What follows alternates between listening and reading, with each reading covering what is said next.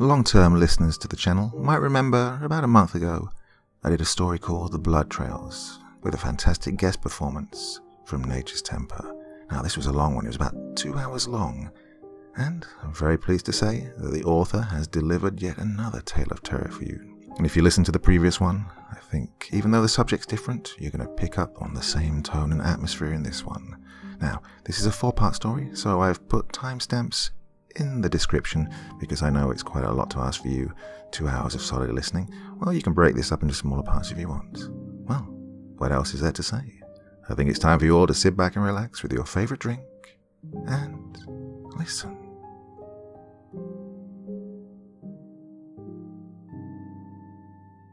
I'm often asked how it was that I first became interested in the true crime genre. It's a sort of question I frequently get at conventions, book signings, panel meetings, and interviews, but the actual answer is fairly mundane.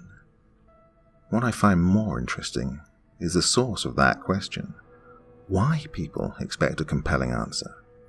I suppose we're used to the idea we get from movies and television, where characters can often label one thing, one singular event that acts as the catalyst of their entire fictional lives. In reality, the truth is much simpler. Some things just have a natural appeal to you. I couldn't say exactly why I first found the true crime genre so compelling, or why I made it my life's work for over 2 decades. However, I can say that what I find so appealing about the genre is what it has to say about the state of humanity in general, and how it edifies us about the curious blind spots of society and human behavior. In my youth, I was satisfied with only the macabre details of crime, hardly ever ruminating on the nature of the human beings involved in these gruesome dramas, and it wasn't until my 20s that I fully grasped the social dimension of it all. A fair amount of my fascination with the genre actually stemmed from a frustration with fictional crime, the kind you see in movies and on TV. I grew up in the 70s and 80s watching reruns of shows like Columbo and Hawaii Five-0, police procedurals and cop dramas with all-star casts and high-concept visions of modern crime. After the 1000th time watching the drama of a murderous knitting society or professional rivalry gone wrong, I got frustrated with the idea that crime could be so banal and yet so over-the-top in its origin.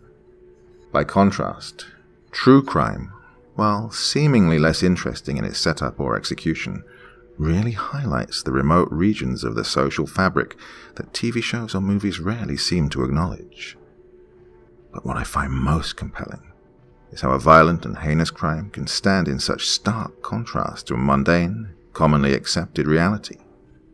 When I think of what human beings are capable of, I think of cases where a man murders his wife, yet is so convincing in their acts of innocence and grief that even the victim's family can maintain their innocence for years.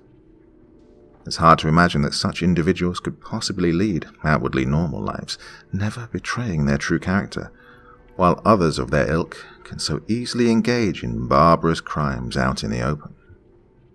Perhaps there is something to be said about what our society really values, and how our expectations can be so easily subverted. It was in my early 20s that I began pursuing the subject with great zeal, though, admittedly, at that point my interest had yet to mature beyond the level of decidedly juvenile fascination. I spent my college years, and some years after, roaming the backwoods of Pennsylvania, my home state, and western New York, playing the amateur detective, never concerned with money or adult responsibilities, courtesy of my sizable trust fund. Yes, I was a rich kid, and during those golden years, the object of money was never a barrier to my hobbies. I grew up in Mount Lebanon, an affluent suburb south of the Pittsburgh metro area, and my family was decidedly affluent, even by those lofty standards.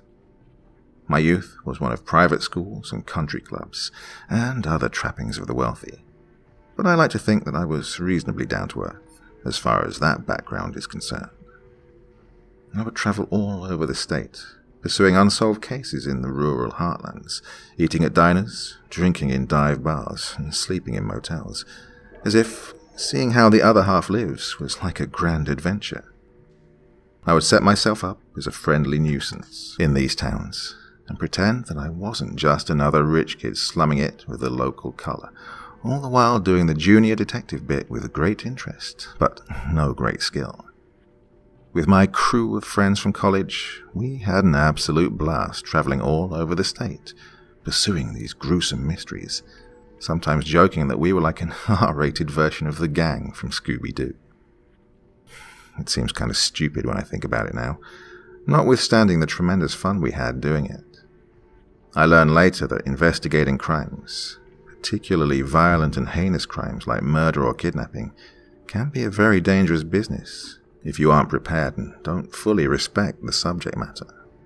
After all, one can't be too surprised if a known murderer might react in a homicidal fashion if they feel they might be cornered, especially if their pursuer is a civilian. In those early years, I was blissfully ignorant of such hazards, never really taking any of that seriously. This was a lesson that I was destined to learn the hard way. But however much that experience terrifies me to this day, I'm almost glad it happened. In a way, it was how my appreciation of the true crime genre genuinely matured, and how I learned to show the respect that the subject demands. At that point, I'd never been truly passionate about it, however much I cherished it as a hobby before then. I have lived my life believing that there is a distinct difference between simply having a passion versus being truly passionate about something, and the real difference is that sense of respect. I distinctly remember the bizarre and outwardly unbelievable case that really hammered home that lesson in respect. It was in the late summer of 1989 when I investigated the mystery of Dutchman's Hollow. I was 24 years old at the time, still relatively fresh from my college years, pursuing my amateur investigations as energetically as ever. I drifted apart somewhat from my old crew of friends from college, though I was still in touch with them. My old pattern of trolling the backwoods of Pennsylvania still occupied most of my time, and with my sizable trust fund, my idle pursuits could very well have gone on forever. Failing at that, I still had what the Chinese call an iron rice bowl, a guaranteed well-paying job at the family business. I wasn't too worried about losing my standing in this respect, as I was the youngest son, and therefore would not inherit the throne anyway. I had a small collection of crime journals and old newspaper clippings that I regularly poured through for any new leads. When I first stumbled upon the mention of the mysterious Dutchman's Hollow, I felt like the luckiest junior detective in the whole world. The cases surrounding this place, though well documented, were not well explored or investigated.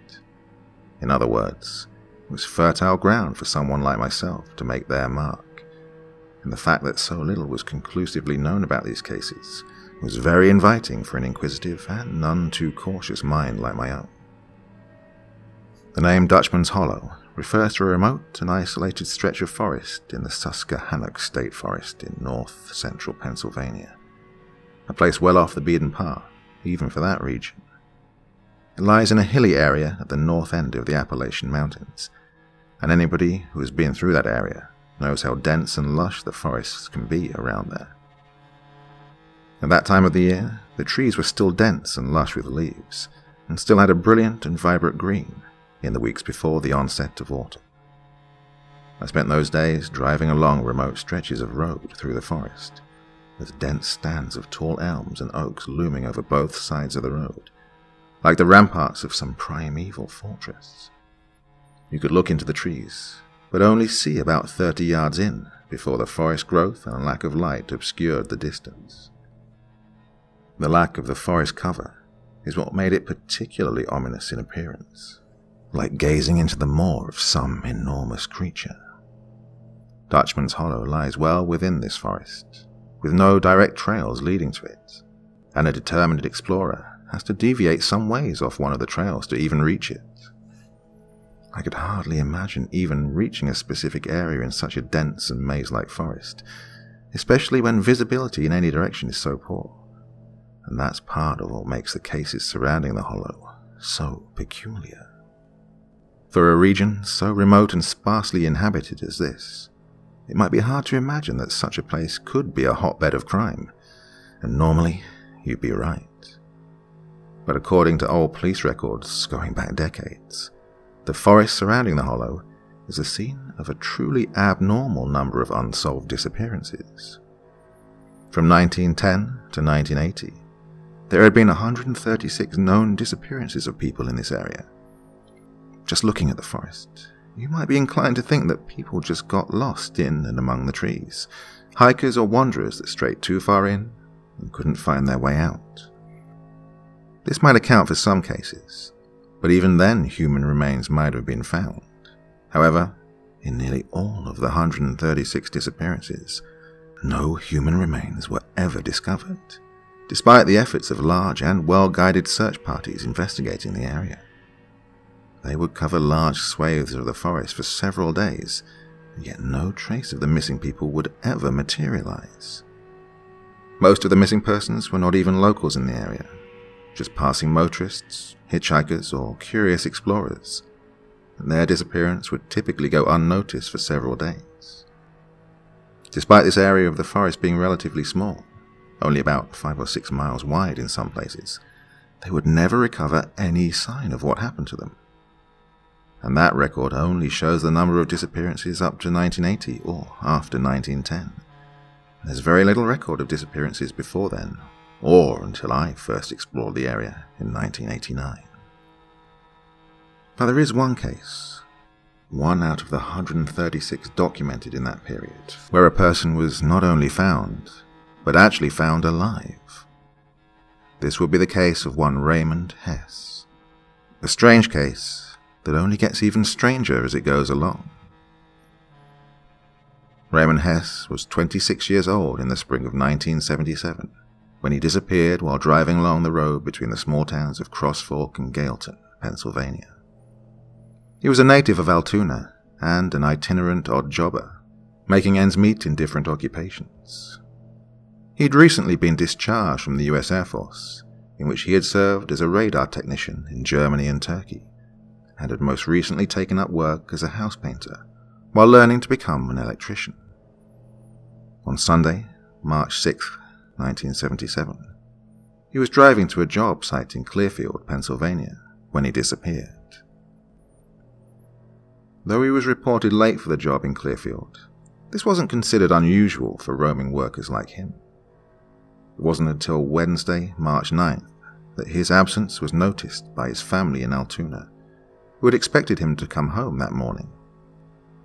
On March 10th, with his continued failure to show or contact his family, he was officially reported missing to the police. However, state police authorities had relatively little to go on, based on the known facts. He'd set out from Gailton and failed to show for the job in Clearfield, but with no trace of him along that long stretch of road, the potential search area was quite large. On March 14th, over a week since his disappearance, his vehicle was discovered inside the forest, off the road between Cross Forks and Gailton. The vehicle, a blue 1969 Pontiac Tempest, was found roughly 40 yards into the tree line, and apparently covered with branches and leaves. This find, though somewhat encouraging, was considered quite bizarre by investigators. It was considered highly unusual for a car to not only be found so far off of the road in a dense forest, but also to be conspicuously camouflaged from view. The original assumption was that he might have accidentally run off the road and injured himself, wandering into the forest in a daze, but the car was mostly undamaged. A speeding car plunging into the forest to that depth almost certainly would have struck a tree and been severely damaged, but the mostly undamaged car instead seemed almost like it was carefully driven into the forest. Furthermore, there was no blood or any sign of physical injury inside the car, which would likely have been present if it were an accident. Based on this, the assumption changed that Hess might have deliberately driven into the forest and walked further in for some reason, which they assumed might have been to possibly commit suicide. Though Hess was known as a solitary man with few friends, nobody in his family indicated that he was depressed or suicidal. The strange disappearance of Raymond Hess continued to mystify authorities for another week, when it came to an unexpected and bizarre conclusion. On Saturday, 29th of March, a young man was found wandering by the side of the road in the area where Hess had disappeared 2 weeks before. The man was found in a state of general undress, according to the report, as well as being dehydrated and suffering from hypothermia. When brought in by local authorities, he was quickly identified as Raymond Hess, the missing man. Investigators had been on the verge of abandoning the case and were astonished that he turned up alive. He was quite dazed and delirious from his experience, but he made a fairly rapid recovery from his ordeal. However, when asked about his experiences during those 2 weeks, he claimed that he had no memory whatsoever of anything that transpired during his absence. He couldn't say how his vehicle ended up inside the forest, or where he'd been during those days, or if anybody else had been responsible. However positive the news of his reappearance, investigators were frustrated by this sizable lapse in memory that prevented any true conclusion to the case. The story of Raymond Hess did not end there, however. His later life was marred by personal difficulties and other unexpected and dark developments. In July of 1978, he was in Pittsburgh taking a job as an apprentice electrician when he was actually named as a possible suspect in the disappearance of a local woman. He was known to have been acquainted with the woman, another wanderer like himself, and he was actually said to have been the last person to see her alive. What was left of her was found in an overgrown ditch next to a junkyard. The remains had been dismembered and burned, with a number of deep gouges in the bones, as if portions of flesh had been cut off of them. She was identified by dental records from a bit of scorched jawbone found in the pile. Hess had an undeniable proximity to the crime, and though he was interviewed several times by police and even briefly detained, there was little to no physical evidence linking the crime to anybody in particular. Hess abruptly left Pittsburgh shortly after that, even quitting his promising job as an electrician. He resurfaced in Columbus, Ohio the next year, when he was again named as a possible subject in a similar disappearance and murder, this time of a man with whom he was also acquainted. Again, despite his proximity to the crime, there was no real evidence suggesting his guilt, and he yet again faded off the grid. This process repeated itself 2 more times, in Ohio and Indiana. Then, in September of 1980, he suddenly left the United States, giving only a slight indication that he was moving to somewhere in Latin America. The strange case of Raymond Hess would be a focal point in my investigation, but I resolved to start with towns in the general vicinity of Dutchman's Hollow. I made the long drive from my home in Mount Lebanon to a town in the area called Renovo, a fairly small town of about 1,500 people on the West Branch Susquehanna River, a trip that took me about 3.5 hours. It was a long way to go for one adventure, but this was in the late 80s, when gas was practically cheaper than dirt, and the opportunity was too tempting for me to ignore. I made the trip in my steel blue 1975 Cadillac DeVille, the 2-door convertible, one of my cherished possessions. Renovo, only about 6 miles from the trailhead leading to Dutchman's Hollow, seemed like a good place to act as a base for my investigation. Of course, it seems dumb now that I would so willingly attempt to explore such a remote area, known for strange disappearances. But I was a sturdy young man, still convinced of my youthful invincibility, and I wouldn't be doing this alone either. My friend Clarissa, part of the old crew, would join me in a few days, and surely between the 2 of us we'd be safe. I arrived in town on a Friday afternoon, and began the typical routine I'd formulated over the years, which started with a visit to the local Greasy Spoon. To my delight, I saw the diner was populated by 2 old men, local good old boys, that could be an excellent source of information. I introduced myself in usual fashion, and over a cheeseburger and countless cups of coffee, I got to know these 2 men, Ernest and Jed. We talked for hours about local legends and folklore, and I couldn't have asked for anybody more knowledgeable about the local goings-on. No doubt these 2 old boys were rather amused with the wandering rich kid taking such an interest in the local flavor, but I think we established a good rapport, and that could be invaluable. I was pleasantly surprised to find out they knew all about the reputation that surrounded Dutchman's Hollow, and the cycle of disappearances was an established part of older local legends. Not too many young folks knew about these legends, they said, that it was mostly the subject of myth by this point. But these two men were still firm believers in the stories about the area. "You won't catch me up there ever. Not for $1 million you won't," said Jed. "Old folks around here will tell you the same thing. Young folks don't know so much, but they don't go around there anyways," said Ernest. I learned a lot from Ernest and Jed, and I was pleased to have made a good impression on the locals before starting out on my investigation. Later that evening, I settled into a room at a local motel and kept studying the reports and stories about the disappearances around the area. But all the while, Ernest and Jed's words kept running through my head. According to them, the local legends surrounding the area were an older phenomenon, and few still heeded them.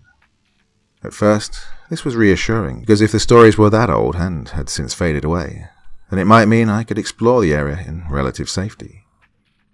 At the same time, I was starting to feel a growing apprehension about this whole misguided adventure, and having confirmation from the locals that there was something strange about the area made this feeling more pronounced. Nonetheless, I'd resolved that I would do some exploring there myself before Clarissa arrived in 2 days. I had a rough route along a hiking trail sketched out, and with some moderate hiking provisions, I was physically well prepared for the journey. By 10 o'clock the next morning, I stood at the edge of the forest leading to the hollow, and my prior feelings of apprehension returned as I observed the path leading in. I knew the forests in this region were dense and wild, but standing immediately at the edge of it, looking in, was an ominous experience. The trees and brush were closely spaced, with the treetops forming a particularly dense canopy overhead that almost completely blocked sunlight. Further in, I could see that the underbrush wasn't too thick, but the upward slope and close-together trees limited forward visibility to about 30 yards at most. From the outside, I could only get a mild sense of the darkness under the trees, but actually stepping past the tree line changed the atmosphere completely.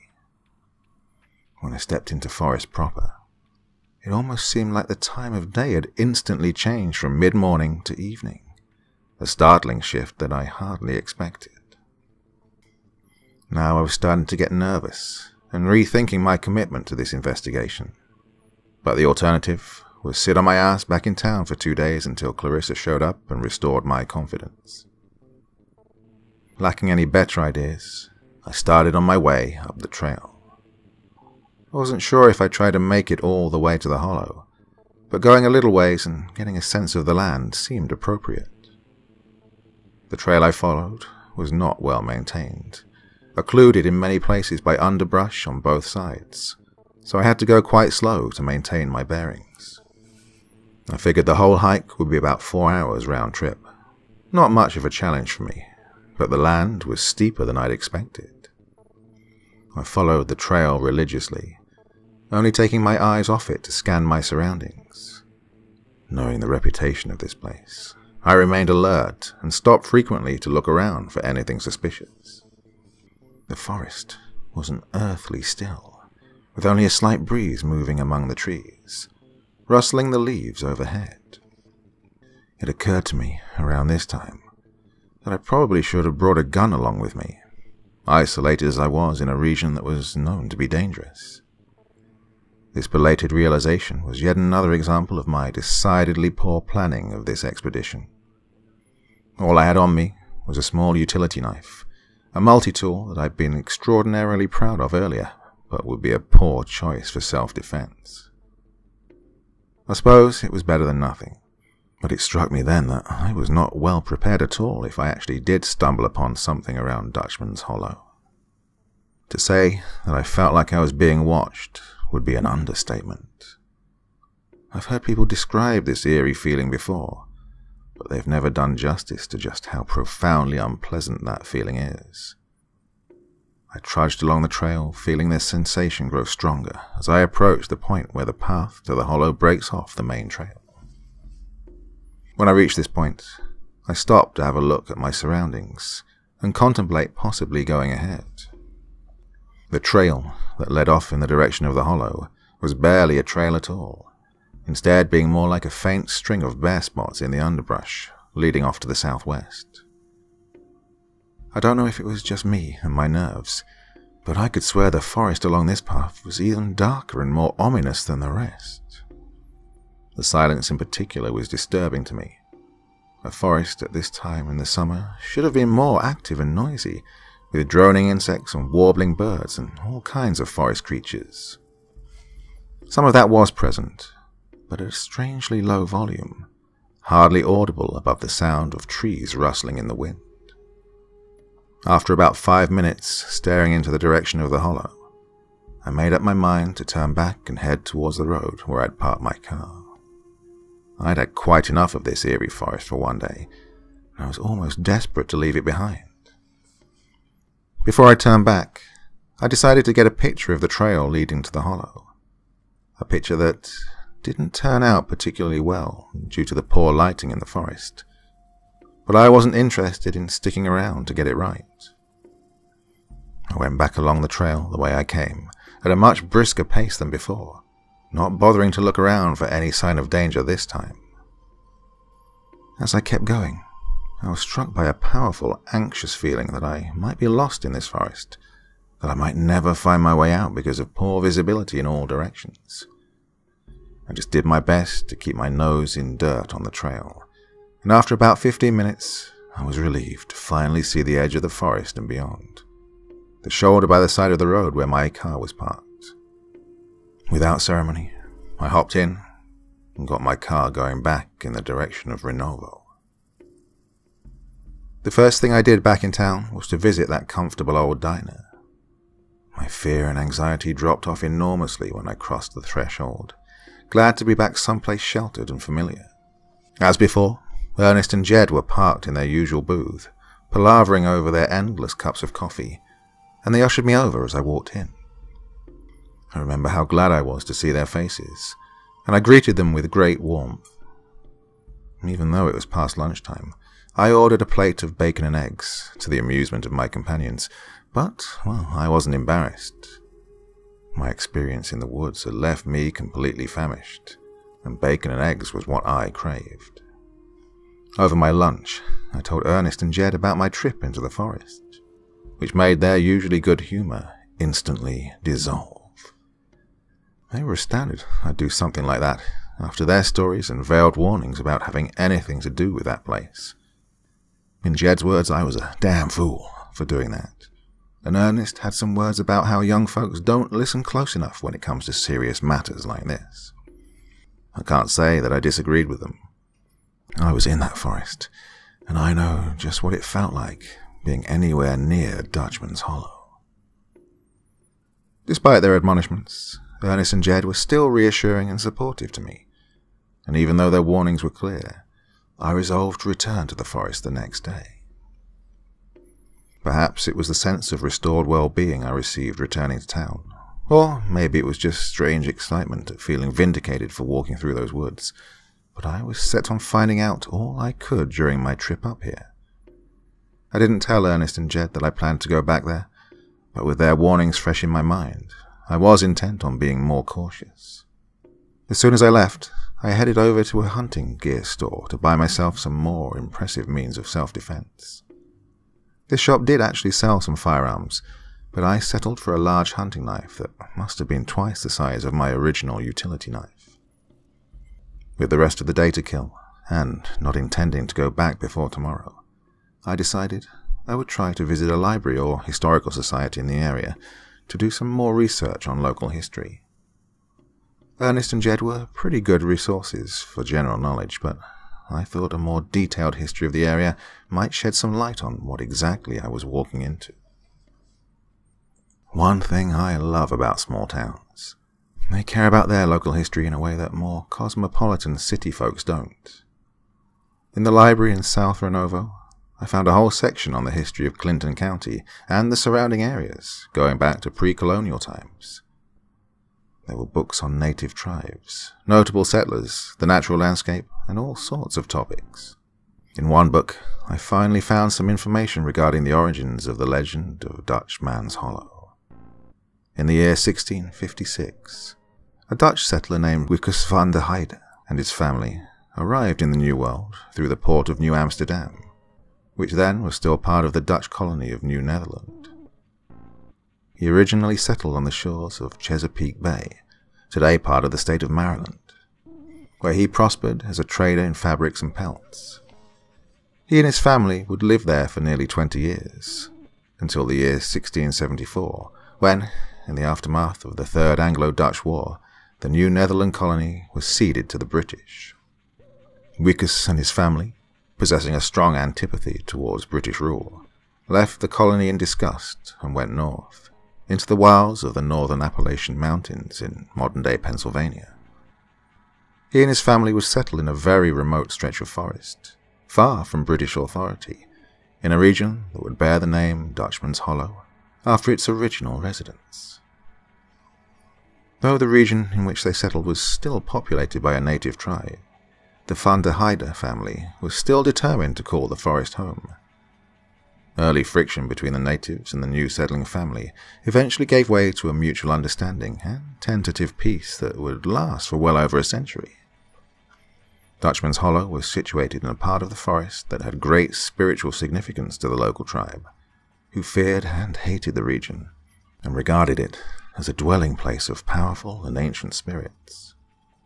Despite avoiding the region, they opposed Van der Heide's decision to settle there, fearing it would provoke the wrath of the spirits said to inhabit the hollow. This opposition to settlement would fuel much of the violence between the natives and settlers, but eventually the natives were driven from the region by another tribe, who permitted the Van der Heide family to live there so long as they avoided contact with one another. Wikus van der Heide would call this area home for the rest of his life, as would his descendants, who would remain there for centuries, their backs to the outside world. Other than that, not much was really known about the early settlers in the forest. Nobody has seen the family for hundreds of years, and it's thought they might have perished during a harsh winter in 1806, which was the last time anybody had ever seen them. Outsiders know little about it, and those who do generally avoid it out of habit and deference to local legend. Armed with this knowledge, I was now determined to return to the forest the next day to continue my investigation, my curiosity overriding my fear and apprehension. In an odd way, it was actually reassuring to know that the original natives share my own fearful impressions of the forest, that they too were intimidated by its dark and ominous atmosphere. In my mind, I rationalized my fears as being the product of that atmosphere, that despite the abnormal number of disappearances in the area, the eerie feeling of dread was due to my own imagination running wild and overpowering my reason. Nothing was really wrong, I thought. I'd be more prepared and cautious the next time, and nothing could get the drop on me so long as I was vigilant. Having thoroughly rationalized my fears, I found my courage restored, and I prepared for another trip into the forest, hopeful that my newfound courage would hold out. The next day, I again found myself standing at the edge of the forest, suddenly reminded of why I was afraid of this place before. Worse, today was mostly overcast, and now even less light made it through the forest canopy to the trail below. But I still held on to my previous rationale that my fears were overblown and nothing would happen to a plucky young fellow like myself if I was prepared and extra cautious. Once again, I stepped across the threshold of the trees and went on my way along the trail. I remembered the trail well, and my pace was much quicker than last time, but the feeling of being watched was even more pronounced than before. The fact that the forest was even darker than yesterday certainly didn't help to reassure me. I pushed on regardless, until I reached the point where I'd stopped the last time and regarded the spotty, unclear trail supposedly leading to Dutchman's Hollow. To this day, I can still remember quite clearly the powerful feeling of dread that struck me while I gazed into that dense forest, a feeling that nearly forced me to turn right back around. It felt like I was trespassing in a powerful, inviolable place, and I felt terribly exposed, like someone was watching me as I crossed the boundary.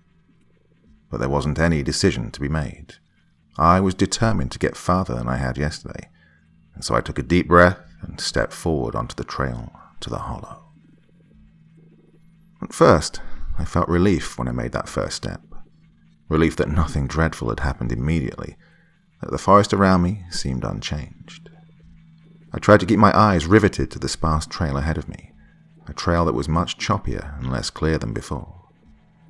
The path mostly consisted of short clearings in the underbrush, arranged in a general line, requiring short stops at each spot, the next one in the sequence, to stay oriented. Now my pace was much slower, giving me time to appreciate scenery surrounding the trail. As I went on, the forest canopy seemed to get even more dense and came to a lower height the further I proceeded. The forest became thicker and more claustrophobic at every point, and now very little daylight penetrated to the forest floor. Thankfully, the trail was now going down at a gentle slope, but the underbrush only seemed to get thicker and more tangled, consuming the energy I would have been saving going downhill. I had no idea just what I would find at the end of this trail. Maybe an empty patch of forest, or the ruins of an old settlement, or even the remnants of a village littered with corpses of the people who'd gone missing up here. Around this time, my common sense was finally starting to regain control, and I thought better of pushing my luck further than I already had. I came to a bend in the trail that led me around the side of a hill into a short hollow that I assumed was my destination. I stopped and crouched down to get a good look at the area before deciding whether or not to go any further. The wind was picking up, creating that eerie whistling as it blew through the treetops overhead. But this time there was a strange undertone to this ambience. It now took on a strange cadence, almost rhythmic, like people chanting something unintelligible. That feeling of being watched was more powerful than ever, and I was utterly pinned in place by my nerves. Without warning, the wind suddenly died down and left the forest absolutely calm and quiet. That same unnatural stillness as before. Now every single rustle of leaves and brush was clearly audible around me, and I stayed frozen in place, wary of every slight sound that stood out in the silence.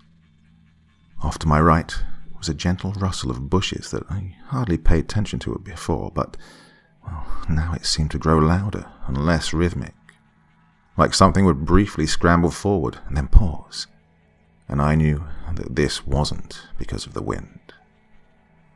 I hoped that it was just an animal, maybe a deer or a fox, but a wild animal like that wouldn't just rush in the direction of a human being, or so I thought. I snapped my head in that direction, and I could swear that, for a second, I caught the faint outline of something moving between the trees some 40 yards away. Whatever it was, I couldn't see, but I knew that there was some kind of animal off in that direction, something pale and hunched over.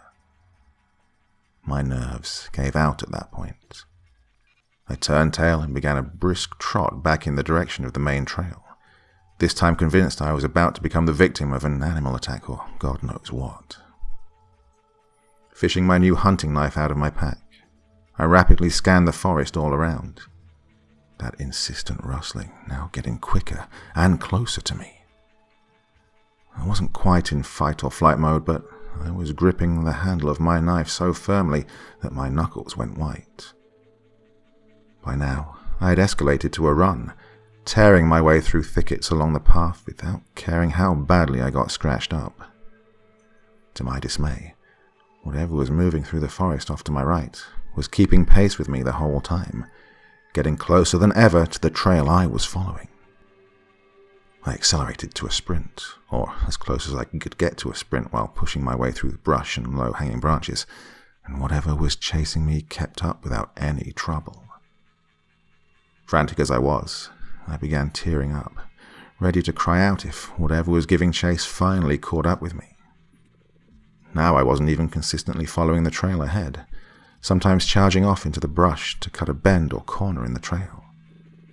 Finally, as I rounded one last bend, I saw the junction with the main trail, and to my incredible relief I heard the rustling quickly die off. Whatever had pursued me had now broken off from chasing me, and I just about dove across the threshold of the main trail.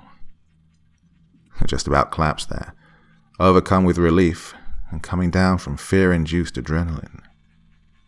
Regaining my awareness, I saw that I wasn't necessarily out of danger yet, and I got up and quickly retraced my steps back along the main trail to my car. As I went along, I wiped the tears from my eyes and the snot from my nose, hoping it would look as if nothing had happened when I got back to town. At this point, my relief gave way to mild embarrassment over my minor breakdown and the thought I'd nearly gotten myself attacked by a wild animal through my own stupidity. It isn't that stupid when I think about it now, but at the time I felt foolish over the whole misadventure in the middle of the woods.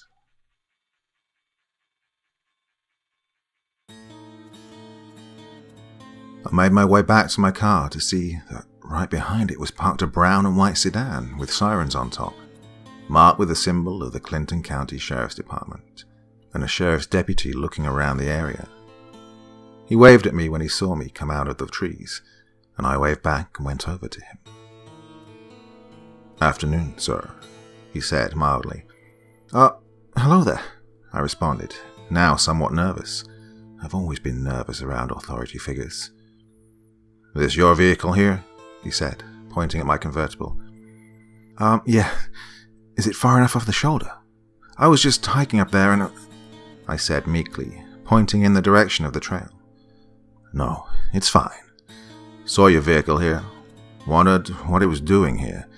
You said you were hiking up there?" he asked incredulously. "Yeah, it's not off limits, is it?" I replied, now worried I was in trouble. "No, it's an open trail. Just wondering what you're doing there. Not many people go up there," he said. "Just curious, really. Wanted to see what was up there." "Well, some folks in town heard a young fellow was going up there, and they were worried." I smiled at that bit. I guess old Ernest and Jed really were concerned about me. They're good guys, those two. "Well, I'm fine, pretty much. I was just on my way back," I said dismissively. "All right, well, I'll follow you back. Make sure you get there okay," he said with a brisk nod. I didn't object to that.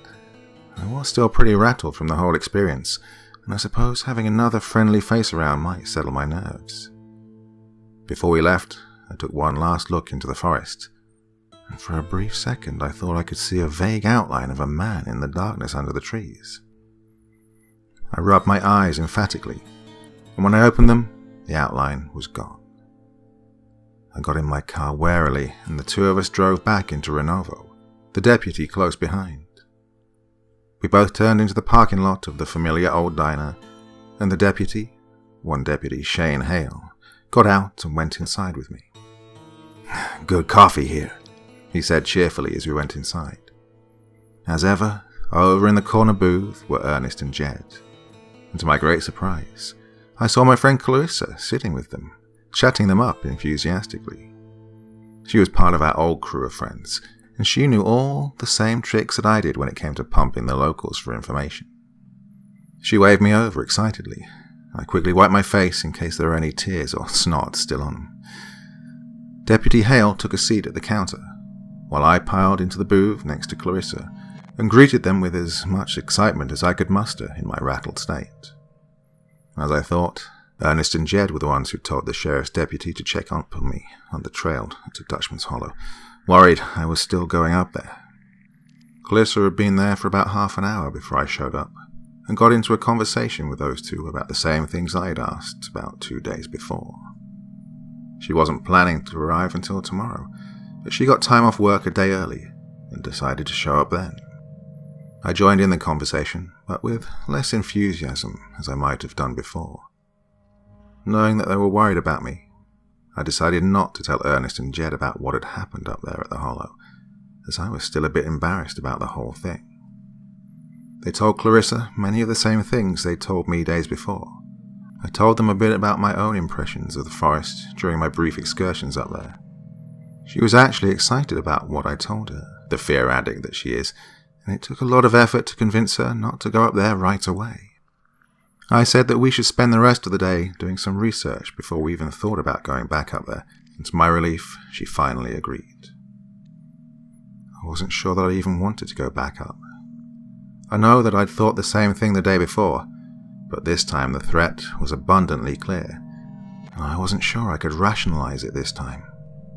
I resolved that I would tell Clarissa the truth about it once we had a moment alone to discuss our next move. We palavered with Ernest and Jed for another hour or two, with the occasional input from Deputy Hale, before we decided to head out. I directed Clarissa over to the library for our research efforts, and I was sure that I hadn't read the full story about Dutchman's Hollow or any of the people that lived there.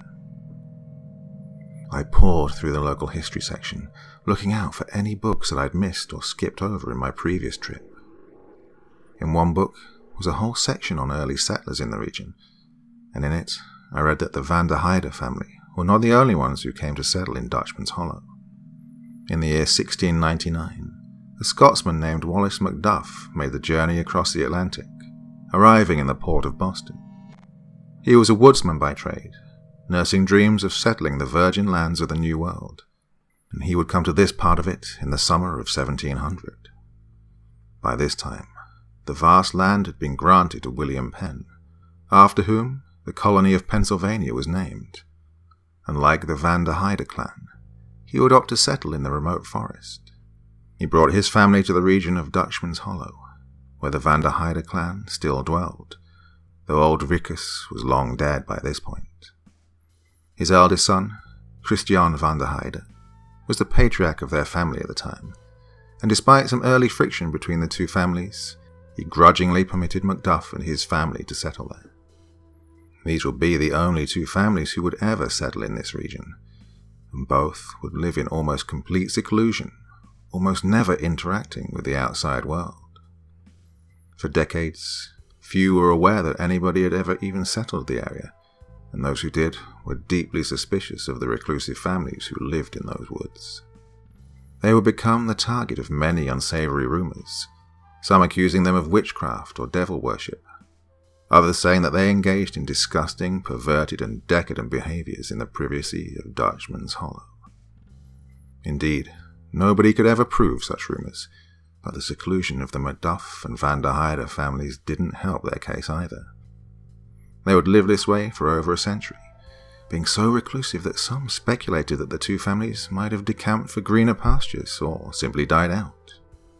With only two families living in that area, the only way they could produce any progeny was a constant cycle of intermarriage, and to do so for a whole century, they likely would have had quite a few kissing cousins in their family tree.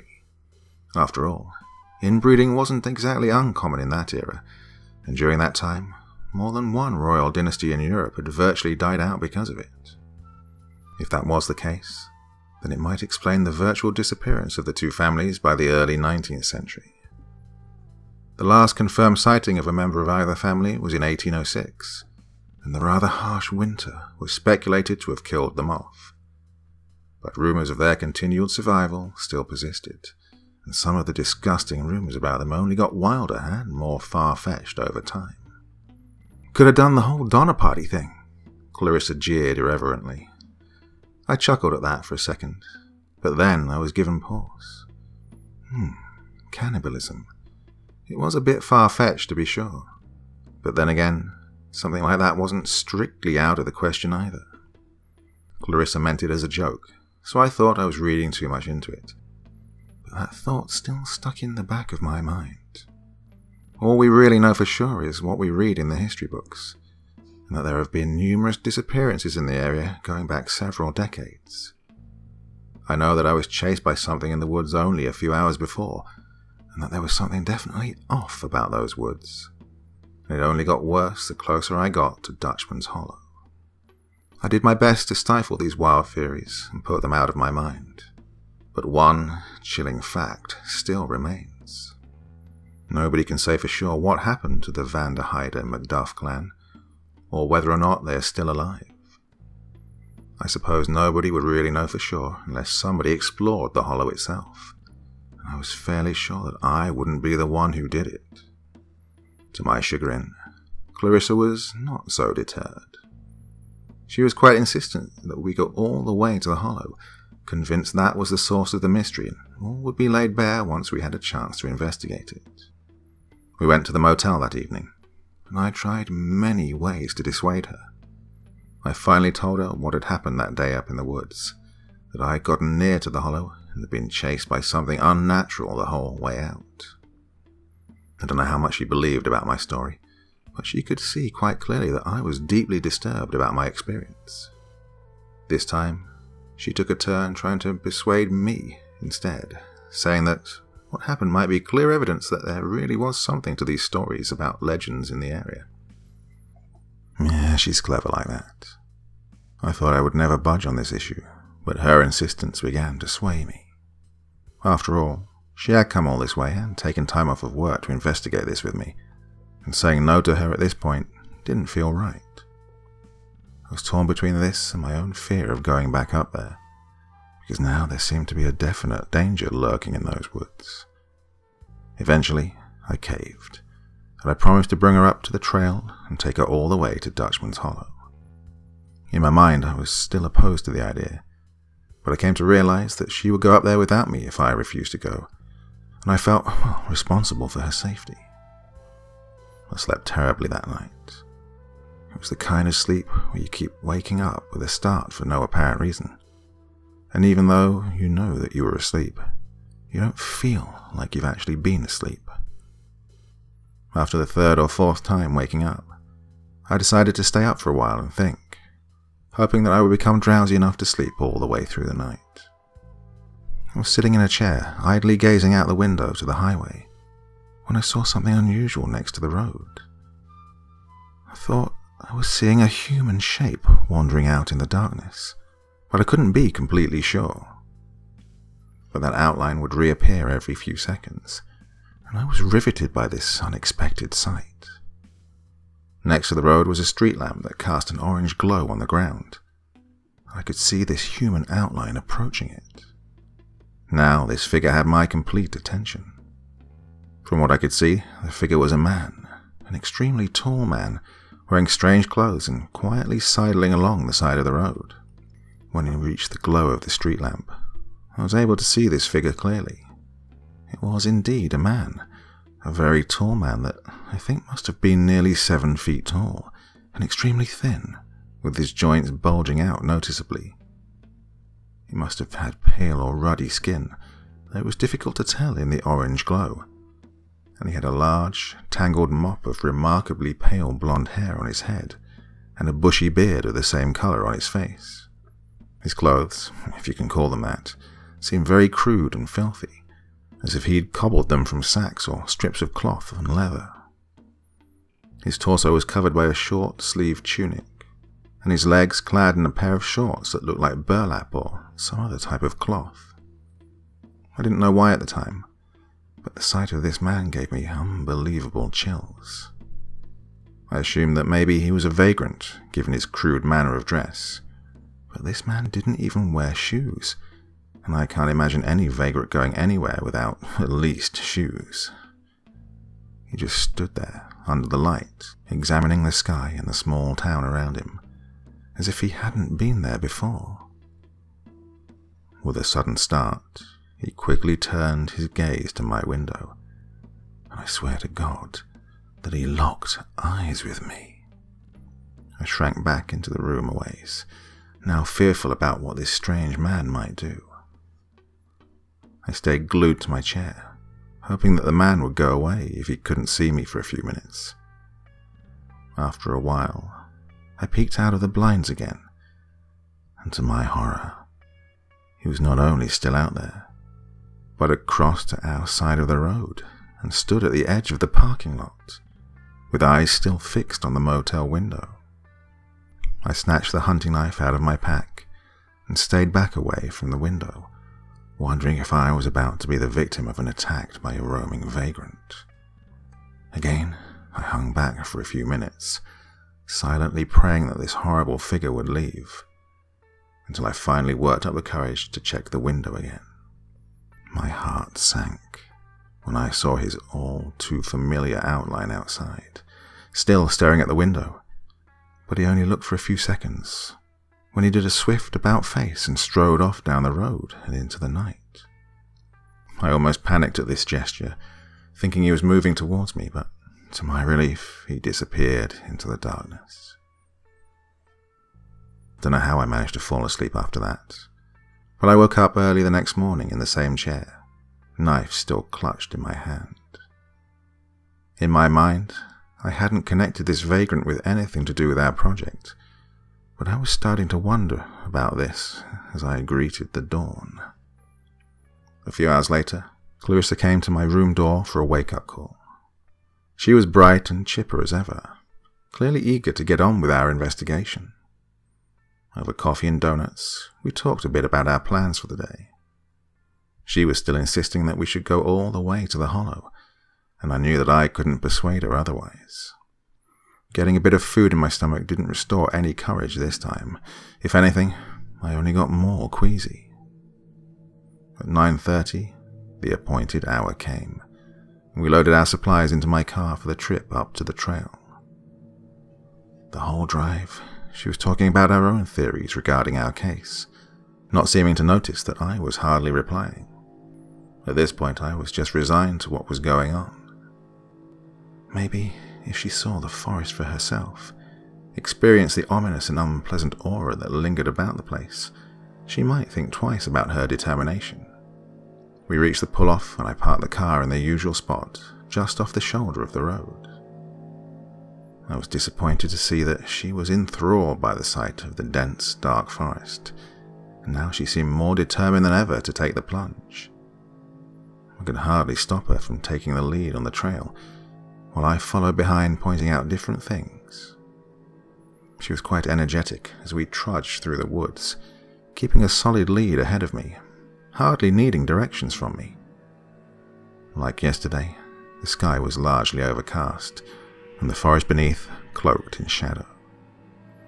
With her enthusiasm, we made good time getting to the turnoff for the trail leading to Dutchman's Hollow, where we paused for a brief spell.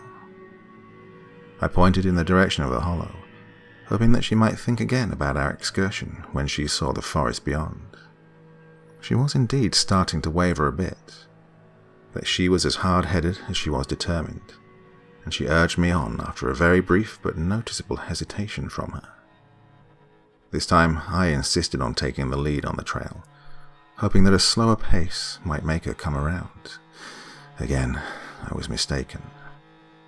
That all too familiar feeling of being watched took hold as we set out. Having Clarissa with me was mildly reassuring, but I knew what we might be walking into. The wind stayed at a moderate strength, just quite enough so I could have a chance to hear anything that might come after us out here. We finally reached the last bend, where I'd given up last time, and I paused to point out to Clarissa that the hollow beyond was likely our destination. Now I could see she was definitely having second thoughts, that she must have shared my feeling of being watched. But damn her, she still insisted on going forward. After some hesitation, we proceeded around the bend and got our first good look into Dutchman's Hollow itself. The hollow was set in between two closely spaced and steep hills, with trees on both sides looming overhead with a slight curve, like the entrance of a cave. There was a clear path leading down into the hollow just past the bend, with a small clearing being faintly visible down the way. We made our way down the path much more slowly and cautiously than we had before. I was overwhelmed by the feeling of awe and dread of being in that place, that sinister place surrounded by so much mystery and dark legend. The trees in the hollow were more dense and ominous than anywhere on the trail leading up to it, with very little light breaching the treetops, making the path feel like we were in the twilight of the day instead of near the high point of the morning. Along the path were small piles of stones, arranged in a pyramid. They were cairns, definite signs of human presence. The path itself was rather long, but after a short while, we finally emerged into the clearing that marked the exact spot of the legendary Dutchman's Hollow. The clearing was situated in a steep gully, with the forest close in on all sides, so that the forest canopy extended over most of it, but with slightly more light visible. Around the edges of the hollow were the long-abandoned ruins of 2 houses that had long since rotted away, leaving behind only their foundations covered in ivy. In the center was a pile of stone rubble, probably the remains of a well, though the pit of the well had long since collapsed inward, leaving only a small depression in the ground. We were so awestruck by the scene that we almost forgot why we were there in the first place. We began examining all around the perimeter of the hollow, trying to find the exact boundaries or any other structures we'd missed. I noticed, for the first time, the entrance to the hollow was marked by 2 cairns, one on each side of the path, clearly meant to indicate the threshold of this place. I stepped into the foundation of one of the houses, trying to see if there was anything like a basement, which I found out when the ground beneath me gave way and I plunged about 6 feet into a lower part of the foundation. I was relieved to see that this new part of the house was relatively shallow, and Clarissa was able to help me out of the hole. It was apparently the basement I'd fallen into, a sod basement with no remaining overhead supports. The first house turned up nothing, with the basement being completely empty and the above-ground section being completely rotted away. The second house was a bit more promising. It was in a similar state of decay as the first, but there was still a clear entrance to the basement of this one. We lowered ourselves inside, and were briefly overpowered by the musty stench of it. It was incredibly clogged with spider webs that crossed the whole room, with some webs still populated by their current occupants. We had a look around with our flashlights, seeing that this basement was somewhat more intact than the other, when we spotted yet another small cairn against the back wall of the room. Without needing to be asked, Clarissa approached it, looking over it carefully, and then began to dismantle it. We cleared off the stones to find that underneath was a narrow but very deep hole, almost like a shaft, not large enough to fall into, but certainly deep enough that I could barely reach the bottom with my arm. At Clarissa's urging, I reluctantly rolled up my sleeve, shone the light down the hole, and probed it with my hand. Thankfully, there were no bugs crawling about in the hole, which I had expected. I slowly reached down further and further into the hole, when I felt my fingers brushing the bottom. I didn't know what I exactly was looking for, but at the bottom, I thought I could feel string or bits of straw. Reaching down a bit further, I managed to get a good grip on the object, and I pulled it up out of the hole to examine it. I was surprised to see that the object was actually a doll. It was a rag doll, stitched together from bits of what I assume was burlap, with bits of straw and feathers forming the hair on the head, which had been crudely stuck through the cloth. The doll had no eyes or face, but was definitely of a human form, and strangely heavy. It felt like it was filled with small hard objects, like rocks, but irregularly shaped with some sharp edges. I turned the doll around to see that some of these edges were actually poking through a stitched section of the doll's back. I pulled the stitching apart a little bit and shook out some of these objects. A few spilled onto the ground, and I could see that they were white in colour, with pale brownish-yellow streaks. As I weighed them in my hand, I suddenly realized what exactly I was holding. Bones. The doll had been stuffed with bone fragments. I was utterly taken aback by this revelation and threw aside the doll, laying out the bones where Clarissa could see them. These were only bone fragments, so I couldn't tell what kind of animal the bones were from, but it must have been something big if the fragments were the size of small stones. Clarissa was as shocked as I was by this find, which I was sure was evidence of something bizarre and probably quite fucked up going on in this place. We made a hasty exit from the basement and decided not to enter any more dark basements while we were here. At first, I was glad to be back in the fresh air outside, but the ugly atmosphere of the hollow quickly dampened my spirits. The wind was starting to pick up again, making the forest more noisy and bringing back that ominous howl of air passing through the treetops. It was that same howl as before, the one that sounded almost like chanting voices, and I didn't associate that sound with anything good. Clarissa insisted that we stay a little while longer to cover all of our bases while we were here. I think she didn't want to make a return trip to this place, and I agreed. We went back to surveying the perimeter of the hollow, poking through brush at the edges to see if we'd missed anything. Clarissa called out excitedly from someplace behind the second house, well inside the brush at the edge. I ran over to see that she was shining her light into a small cave, obscured by the brush, straining to see what was inside. She wanted to look around inside that cave, convinced that there was something worth finding in there, even after what we'd found in the basement before. I really didn't want to go inside, but it's hard to argue with someone as enthusiastic as Clarissa. I followed right behind her as we shimmied into the low cave entrance. The cave was unexpectedly deep, reaching into the ground nearly 10 yards before opening up a bit. After the narrow bit, we found ourselves standing within a larger cavern, the ceiling about 7 or 8 feet high, and the room about 20 feet across in any direction. It was almost totally round, with few dark edges, and a small depression in the center that was filled with something dark that we couldn't see clearly. Some amount of outside light came down from the shaft leading to the entrance, but this inner chamber was totally dark, and we only saw its dimensions when we explored with our flashlights. Looking up, I could see there was a small, narrow opening in the ceiling that led into a long, vertical shaft that actually had some daylight far above.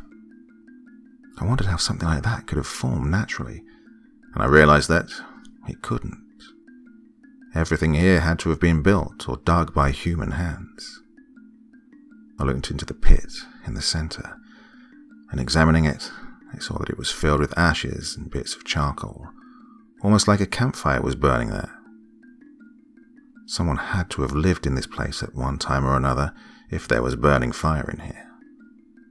Clarissa called out my name again and directed me towards another alcove that we'd missed on our first survey of the room, which showed yet another small tunnel opening. Without warning, Clarissa crouched down and went forward into the tunnel, and I had no time to protest this. The tunnel was quite a bit shorter than the other, less than 5 yards, and it led into a smaller chamber of a more rectangular shape with a lower ceiling. The first thing I noticed about this new chamber was the stench, a horrible stink of guts and rotting meat, like you'd smell near a slaughterhouse. I was alarmed by this powerful stench, which was undetectable anywhere else in the cave, and came on so suddenly upon entering this new chamber. At this point, I decided we'd explored quite enough, and I tried to urge Clarissa to leave this disgusting place before we found something we really regretted finding. She didn't reply at first, but only continued to stare at some remote spot on the ground in front of her. I went over to see exactly what she was so fixated on. I approached her from behind and saw that she was staring at yet another pit in the ground, again filled with some dark substance that I didn't want to examine too closely. I tried getting her attention, but she only stared and pointed at the pit on the floor, urging me to take a closer look. I bent over and saw that this pit was not full of ashes, but rather some dark red substance that I almost immediately recognized. Blood. This pit was the apparent source of the horrid stench. I leaned over to see that I was not mistaken. This pit was indeed filled with blood. I dabbed my finger in it, hoping beyond hope that it wasn't what I expected. But it was. This blood was fresh. It smeared easily on my hand, and didn't even seem coagulated. This was, beyond a shadow of a doubt, fresh blood neatly pooled into a small pit. This was as clear a sign as any that we stumbled upon something we were clearly not prepared to face. The two of us, amateur sleuths with a lot of curiosity and not much actual sense, were now confronted with proof that something bizarre and horrific was clearly afoot, and we had semi-wittingly placed ourselves right in the middle of it. In our years of junior detective work, we'd never come upon anything quite like this. Indeed, we'd never really found anything truly substantive before. This finding left both of us feeling extremely vulnerable in that moment, now finally grasping the depth of our situation. We were deep inside a mysterious cave in the midst of a dense and remote forest, a cave with only one discernible entrance and exit, where something clearly still dwelt. I hardly needed to persuade Clarissa that we should try to make a quick exit from this place before we made any more disturbing and unwelcome discoveries. We immediately turned back and made our way through the narrow tunnels to the long, sloping passage that led up to the cave entrance. As I looked up to the entrance through the long passage, I thought I saw a very flicker of a shadow at the entrance above, and for a brief second I caught a faint whiff of a putrid odor wafting down the tunnel. I thought, for a second, that maybe this was the same stench from the lowest chamber, that distinct smell of rotting meat. But this smell was different, more like offensive body odor than anything else. The foul odor and the brief shadow across the entrance made me hesitate for a moment, but I had even less desire to remain here than to venture back into the forest.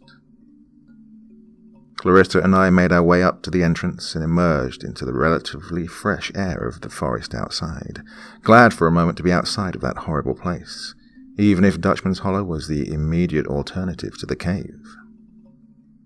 To our dismay, the sky was now completely overcast, casting the forest outside in an even more dim and forbidding shadow than before. The wind had now become a stiff breeze that made considerable noise as it rustled the treetops overhead. Without pause, we gathered our packs and immediately set our sights on the trail leading out of this place. Despite our fatigue from scrambling through the cave tunnels, we set a brisk pace along the trail, now eager to be out of this place before anything else made an appearance. As we crossed between the cairns marking the entrance to the hollow, I once again detected that foul odor I'd first picked up near the cave. This time, the odor was noticeably more powerful, enough that I actually halted for a few seconds, trying to waft it away with my hand. The wind suddenly died off, and the stench dissipated, which was a relief at first, until I perceived the unusual stillness of the forest around us. I ventured a look into the woods on both sides, and turned around to give Dutchman's Hollow one last parting glance before leaving this place for good. I regarded it cautiously for a few seconds, and prepared to turn my attention back to the trail, when I saw a vague but disturbingly familiar outline among the brush at the edge of the hollow. I recognized it instantly as a human outline, standing straight up, with some streaks of pale skin visible along the foliage. I froze in place, every nerve in my body prickling with acute fear as I fixed my eyes on what appeared to be a man standing and staring along the trail, staring at us. Clarissa noticed my startled posture, and with a worrying expression demanded to know what I'd seen behind us. I broke out of my trance and simply urged her to keep going, hoping that what I'd seen was somehow only an illusion. We increased our pace and kept following the trail, hardly pausing to keep our bearings on the patchy, unclear trail leading through the brush. It was then I heard that only too familiar sound of something sprinting and leaping through the brush around us, a sound that got closer with each passing second. My heart just about plummeted from my chest to my stomach when I recalled where I'd heard that sound before, and staving the urge to groan in terror, I pressed Clarissa to pick up the pace even more. I worked up the courage to turn around and look for any sign of our pursuer, and off to our left, I could see the same figure of a man standing partly obscured by a tree, a figure that I recognized instantly. It was the figure of the man I'd seen the night before, the extremely tall man with long and bushy pale blonde hair and a scraggly blonde beard to match, with light skin covered by a layer of dirt and grime, sparsely clad in rags and animal furs. Clarissa paused again to ask what I'd seen, when she caught sight of him as well, clasping her hands over her mouth to stifle a scream. I grabbed her by the shoulders, and we both crouched behind the brush at the edge of the trail, hoping that this might obscure our position from our pursuer. "Don't run," I said quietly into her ear. "We'll just keep walking, real calm, and we'll be left alone." I didn't quite believe those words as I said them, but I needed both of us to stay calm and not panic.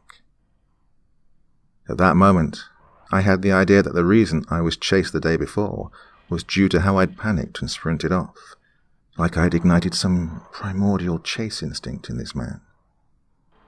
I still believed somehow that this man was a local vagrant, probably high on something, and clearly felt his domain had been violated by the likes of us.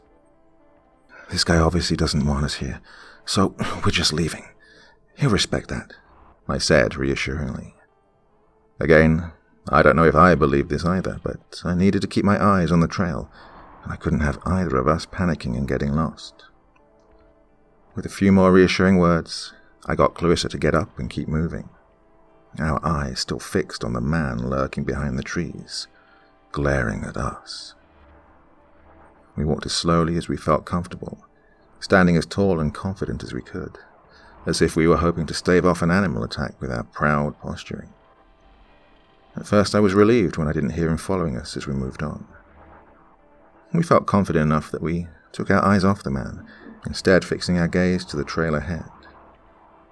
Then I heard that shuffling sound of the man yet again giving pursuit, this time with a slower, more rhythmic cadence, like a trot rather than a sprint. We froze again and spun around to spot this man once more standing perfectly still, a bit further back than before, but still visible behind the trees, seemingly undeterred by our display of courage.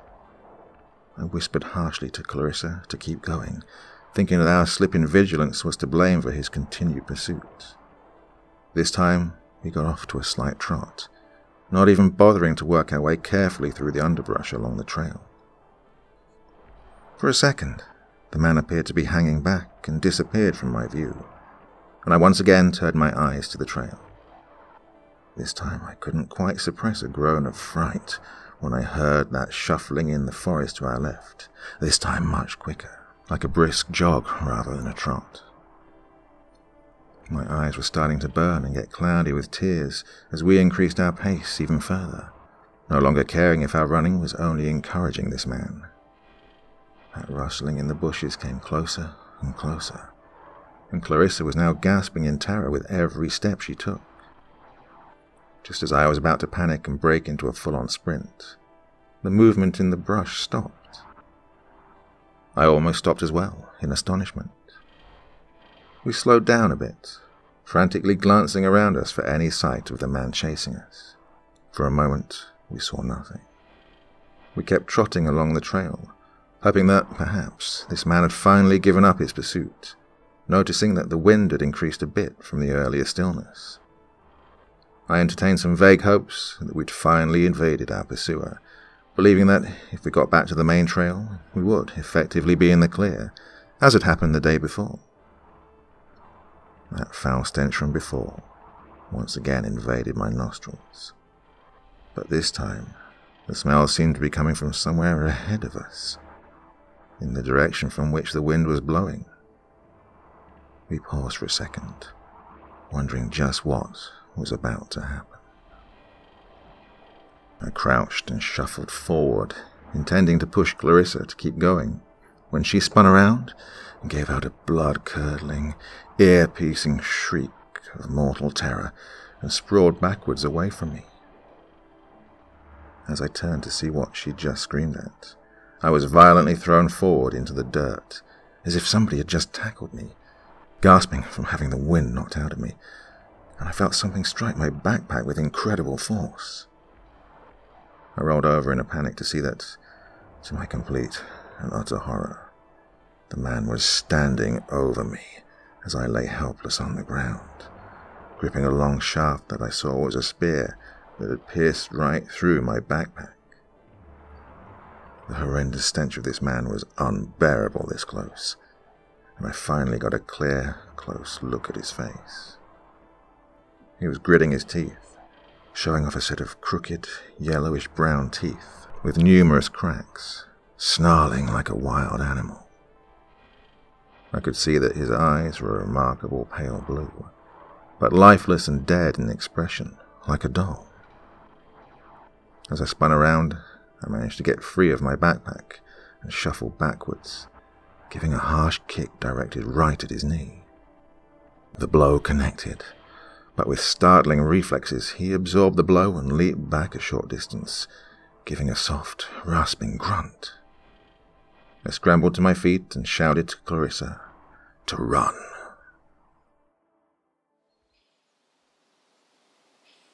We abandoned all pretense of confidence and just sprinted along what we could see of the trail leading out of this place. Clarissa was now screaming continuously as we ran, not caring to save her breath for running, but I couldn't exactly blame her. She stayed ahead of me, gradually getting farther from me until I was afraid I might lose sight of her.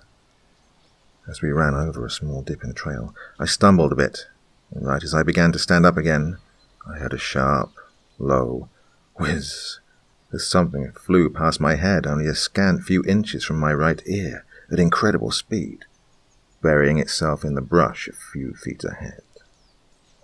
Had I not stumbled at that exact second, I'm confident that object would have connected with the back of my head and probably pierced right through my skull. I didn't pause to consider how lucky I was. I just kept sprinting after Clarissa, my heart hammering almost painfully against the inside of my chest. Now we were starting to stray off the trail as we ran, never pausing to stop and regain our bearings. I charged around a bend and caught sight of Clarissa only a few yards ahead of me, hearing the man swiftly leap through the underbrush behind us and off to the right. I heard another one of those objects coming whistling out of the forest, striking Clarissa's backpack and spinning her around with its impact, sending her tumbling to the ground. I ran up to her and firmly dragged her to her feet, seeing that the object had struck her pack was actually some kind of dart, a large dart carved from stone and wood and nearly a foot long, which had nearly gone all the way through the pack. Now we'd gone completely off the trail and strayed into the deep underbrush among the dense stands of trees. We just kept sprinting in the direction we thought our trail led, hoping that we would eventually stumble upon our destination. The shuffling of the man chasing us had changed into a long, loping sprint, as if he were jumping through the brush and between the trees rather than simply running. Whoever he was, he must have known of plenty of hidden trails and paths leading through the forest, having no trouble at all keeping up with us. Despite the adrenaline, I could feel my energy starting to wane, and I was struggling quite a bit to keep up my speed running over such rough ground. I was now convinced that I was just about to die, caught by this man and subjected to God knows what at his hands, presumably like all the others who had disappeared in this dark place. I pulled out my knife, hoping that maybe I could mount some kind of final stand if I was caught, and I was shouting to Clarissa to keep going when that horrible odor descended upon me. I felt an enormous weight plow right into the small of my back. A fierce, searing sensation of a harsh scrape suddenly covered my neck and the back of my head as I collapsed forward into the ground, the weight now pinning me firmly down, and in that moment my mind went utterly blank as I waited for what I thought would be death. Clarissa had frozen in place in complete horror as the man stood over me once again. I could barely manage to roll over and regard him before the end. He crouched low over me, grunting loudly, blowing hot, foul-smelling breath into my face.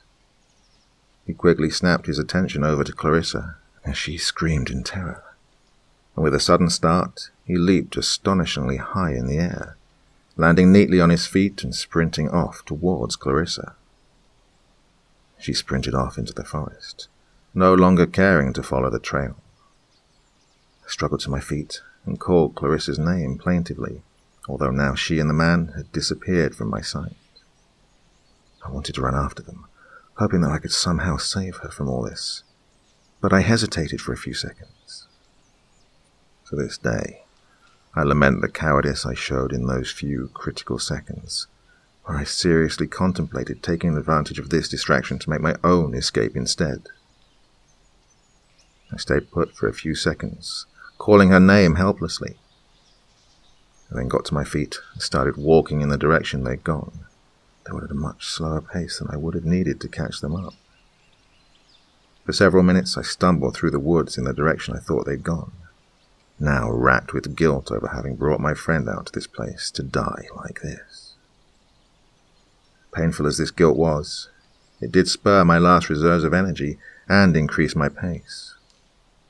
I could no longer hear Clarissa's screams, a fact that made my heart sink precipitously. I came over the crest of a short hill and saw that I was overlooking a broad, flat gully with steep sides and thick brush along the entire slope. Wondering what I should do now, I followed the top edge of the gully down a short ways, hoping for any sign of where the two would ended up.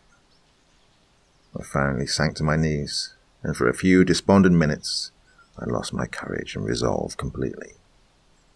All of this was my fault. Clarissa had insisted that she come to this place, but I hadn't done nearly enough to discourage her from coming here, especially after yesterday, when I knew for a fact that something dangerous was probably lurking out here. I buried my face in my hands and broke down in tears. For several minutes I stayed in this state, convinced that Clarissa was probably dead and that I myself was going to die, and that I probably deserved it for bringing us out to this horrible place. I was startled to suddenly detect a familiar scream, Clarissa's scream, coming from the woods on the other side of the gully. Hearing this restored my spirits tremendously, even given our still terrible circumstances, and I started calling out her name again. Her screams came closer and closer, until I finally saw her emerge from the forest on the other side. I shouted her name at the top of my lungs, and for a moment she turned her attention and caught sight of me, visibly relieved. Clarissa's relieved expression suddenly became blank, and she pitched forward violently, completely limp, and tumbled face down over the edge of the gully and all the way down into the brush below. I was shocked and utterly petrified by this. I gazed stupidly at where she landed in the brush and disappeared from sight. Barely comprehending what had just happened, I screamed her name in horror, clinging to some vague hope that she was still okay. I was about to jump over the edge of the gully and go down to her when I saw, standing in the forest just beyond the opposite side, the tall man. He just glared at me without moving, his hateful gaze pinning me in place for several seconds. I slowly backpedaled away from the gully, never avoiding his gaze, and I just sprinted in the opposite direction, leaving my faithful friend and companion to whatever fate this hunter had in mind. I'm ashamed now of what I did, leaving Clarissa to this man's mercy like that. But I've never claimed to be a particularly strong or brave man, and I was filled with such terror that I could only think of getting out of this place. With newfound energy, I tore through the forest in the general direction of the main trail, never taking my eyes off the area behind me for more than a few seconds. Before too long, however, I heard that same shuffling cadence behind me, knowing that the hunter was clearly intending to catch up to me as well. But now I was resigned to death. As I ran, I suddenly tripped over a small rise that to my surprise and brief joy, was the edge of the main trail. We had strayed some ways off the trail, but not as far as I'd feared. I paused for a second, hands on my knees, exalting this favourable sign, hardly paying attention to the footsteps in the forest rapidly closing in on me. I turned in that direction, standing in place with complete resignation, no longer caring to run anymore. I saw the hunter slinking and leaping through the brush many yards distant, quickly closing the distance, when he paused in what seemed like confusion. I think perhaps he hadn't expected me to give up like this, or that the fact I wasn't running anymore didn't trigger his instinct to chase. Instead, I shouted in his direction, bellowing profanities and saying that I didn't care if I lived or died, and challenging him to take up the pursuit again. I gripped my knife tightly, fully intending to put up a fight this time, while the hunter just slowly approached me, his eyes fixed on mine. I don't know if he even understood a word of what I yelled at him, but I just kept yelling and carrying on, hoping that his confusion might give me an opening.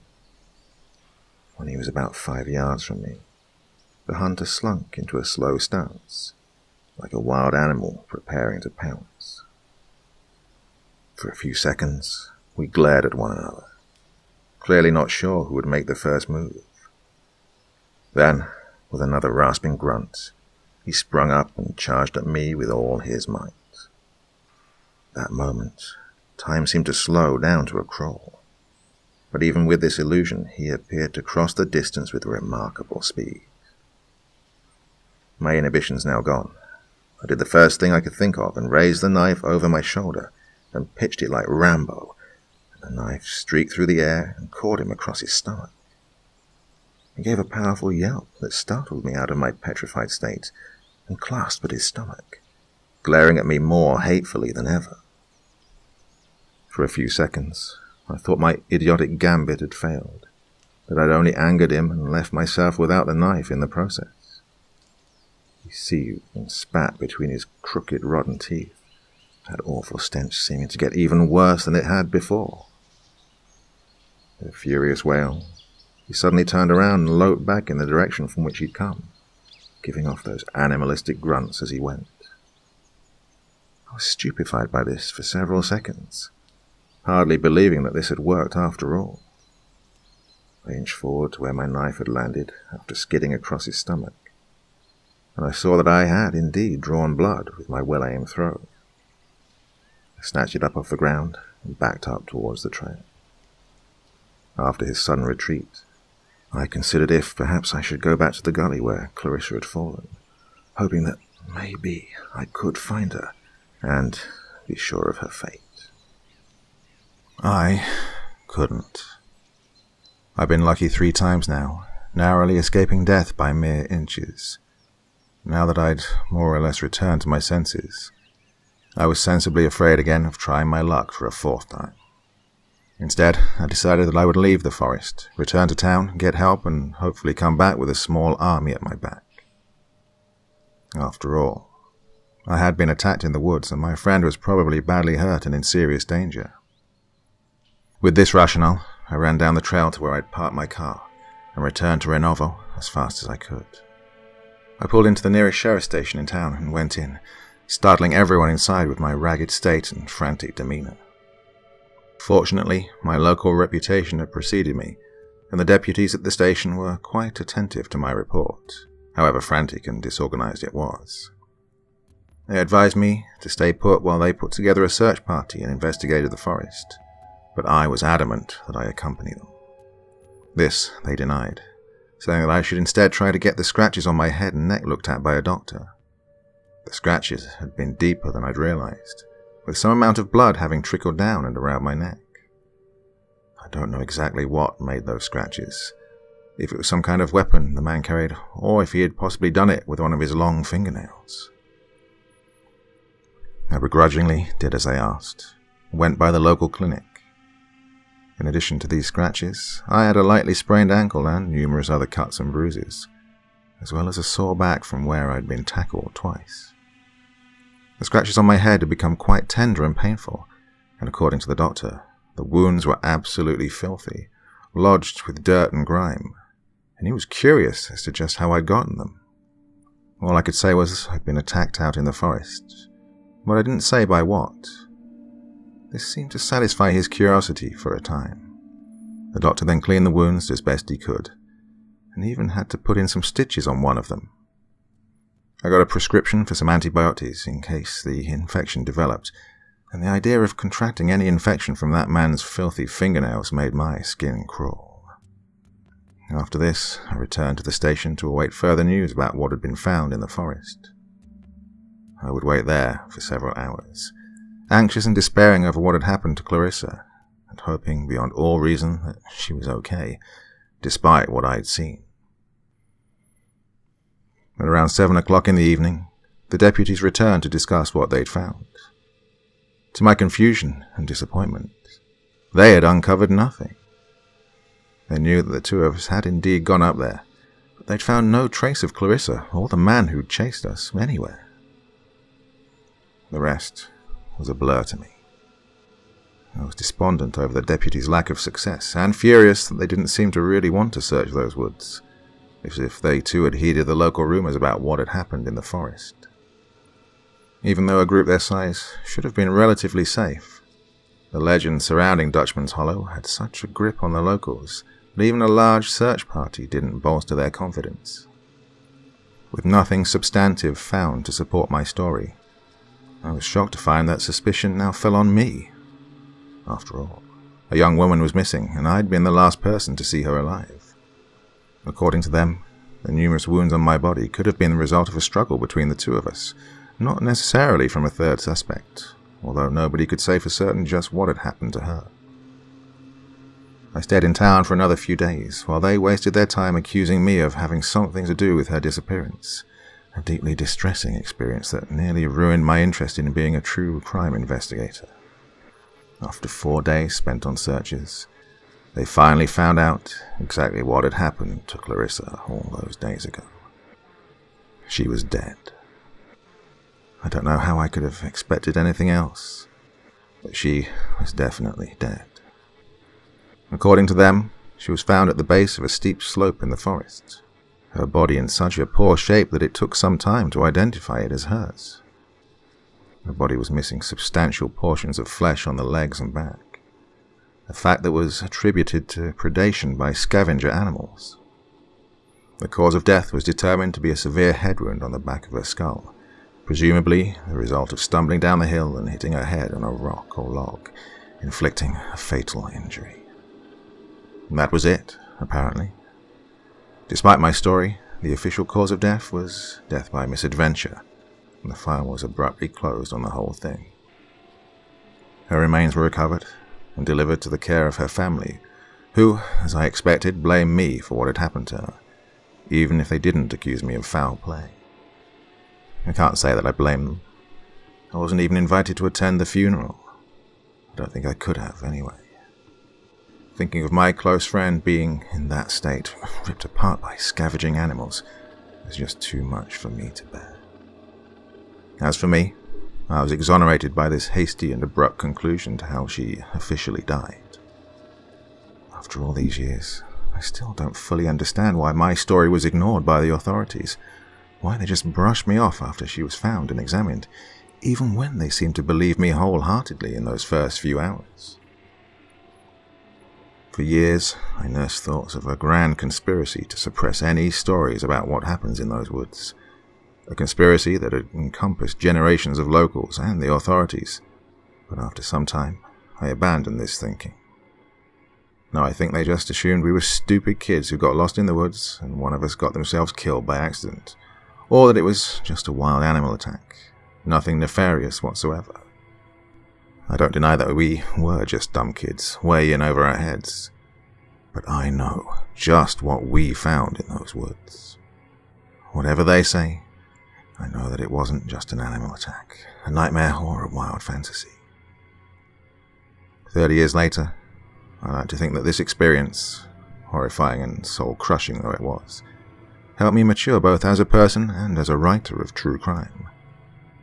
I'm no longer the silly kid who pursued it as a morbid hobby, crusading across the country in search of cheap thrills at the expense of real human tragedies. I learned the respect that the subject demands, and I know what it truly means to serve the public interest, profit or not. But in between my researches for new cases and book material, I still periodically renew my investigation into the mystery surrounding Dutchman's Hollow. By now I must have a file 4 inches thick about it. To this day, people still do disappear in abnormal numbers in the region. Travellers, hitchhikers, loggers, campers, all types that pass through. In all that time, nobody else has ever shown interest in investigating it besides me. Few people ever reference the history of it. I still think about what happened in the forest in those grim days of 1989, and I wonder how it all connects to the history of the region. I think about the original settler families, the Macduffs and the Van der Heiders, and just what could have happened to them all those years ago. Did they really die out in the winter of 1806? Had anybody even bothered to look for them in the time since? Who was the last living descendant of those two families? Were any of the grisly and salacious rumors about them true? Could one of their descendants survive to this day? I remember that passing joke about cannibalism that Clarissa made that day in the library, and I remember how they attributed her ravished remains to being eaten by scavengers. I still think about those things, and I can't help but think that a descendant of the original settlers still lives, that maybe they had to resort to drastic measures to stay alive in all those harsh winters. Maybe they developed a taste for it, and so did their children, their grandchildren, and their great-grandchildren on down. I think about these things, and I remember the tall man with pale blonde hair and the scraggly blonde beard, and my stomach turns when I consider what he planned to do when he caught us. But I have other reasons for writing this down now. For 30 years I've uncovered precious little new evidence surrounding what happens in Dutchman's Hollow, but all of that has changed in the last few days. I've already told the story of Raymond Hess, the only known survivor of all the people who have ever disappeared in the region, about how his later years were marred by accusations of involvement in several murders, accusations never proven. For years I knew nothing about what happened to him or where he went when he left the United States in 1980. Recently, I came into possession of information revealing this exactly. He floated around different countries in Central America, first in Mexico and then Belize, before eventually turning up in Chile several years later. In 1987, he was arrested, charged and convicted of a string of 12 murders in central Chile, a region he terrorized for years as a widely feared serial killer known as the Vampire of Valparaiso. In 1988, while serving a life sentence, he granted an interview to a Colombian psychiatrist named Heriberto Zayas, an interview that was videotaped but kept confidential for several decades. I've seen this video. I can't tell you how I managed to get a hold of it, but be rest assured that I did, and it cost me dearly. What follows next is a transcript of the interview, which Hess gave in English, and he describes what exactly happened to him those 2 weeks he was missing in Dutchman's Hollow. The tape was rather poor in quality even for that time, but after several viewings, I'm confident that I have transcribed it in its entirety. I can't tell you what you should make of what you read. You'll just have to form your own conclusions. Interview start. This is Dr. Heriberto Zayas. Interview with prisoner designated CF 1855334. Name, Raymond Hess. From United States. Convicted 1911-87 for murder. Sentenced to life term. Can you speak into the microphone, please, Mr. Hess? Yeah. Hello. Good. So, Mr. Hess, I have some questions for you here, but I may ask some others as we go along. Is that all right? Sure.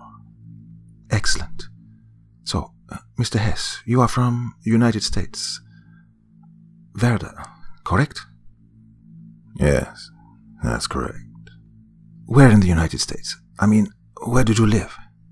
I'm originally from Pennsylvania. Altoona, actually. I see. Is it a nice place? Yeah, good place. I kind of miss it. I'm sure you do. You grew up there?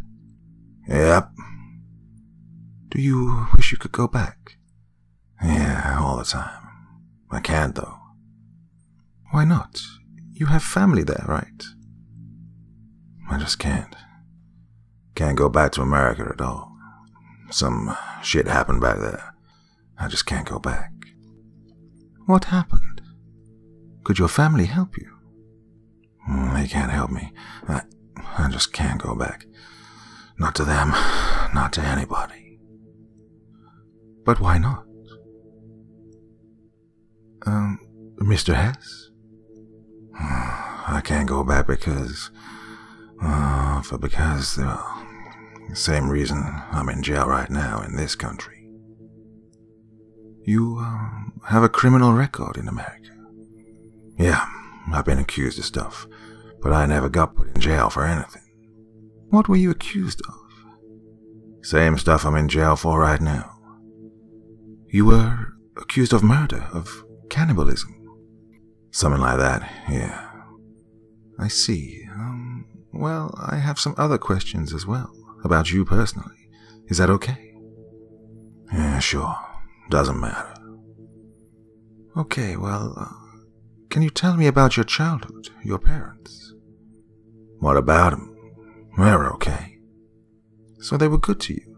Caring? Loving? Yeah, they were fine. Never hit me or anything, except when I had it coming. And the rest of your family?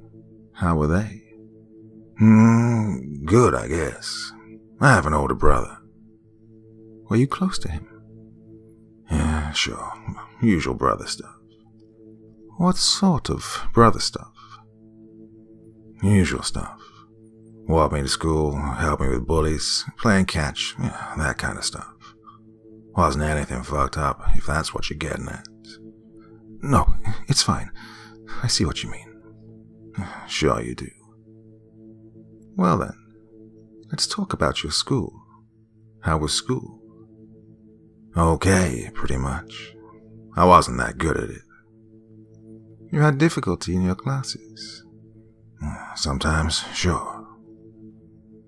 Were you ever mocked, made fun of for not doing well? No, I don't think so. You mentioned bullies earlier. Sometimes, nothing too bad. I see, well... It was all pretty normal. Come again, Mr. Hess. I said, it was normal. My childhood, I mean. I didn't have a fucked up childhood or anything. It was normal. Above board, nothing weird or sinister or anything like that. I see, so, Look, man, I know you're trying to get into my childhood and all that, but there's nothing there. I know I'm in jail for some bad stuff, but I'm not Ted Bundy or the frickin' Zodiac or something. I'm a normal guy. Well, I used to be pretty normal. I see. You said you used to be normal. Yeah, guess I did. What do you mean by this? Mr. Hess, should we continue or... Yeah, I could tell you about it, maybe. Can't say you're gonna believe it, but I'll tell you. Don't you go telling anybody else about it. They'll just think you're nuts or something. Okay, Mr. Hess. I'm serious, man. If you're just gonna write me off as a nut job, then, well, I'm done here.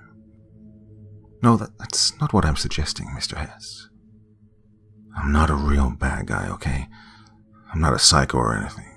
Yeah, I've done some nasty shit, but none of it's really about me. I understand how you feel, Mr. Hess. But you say these things. Your crimes.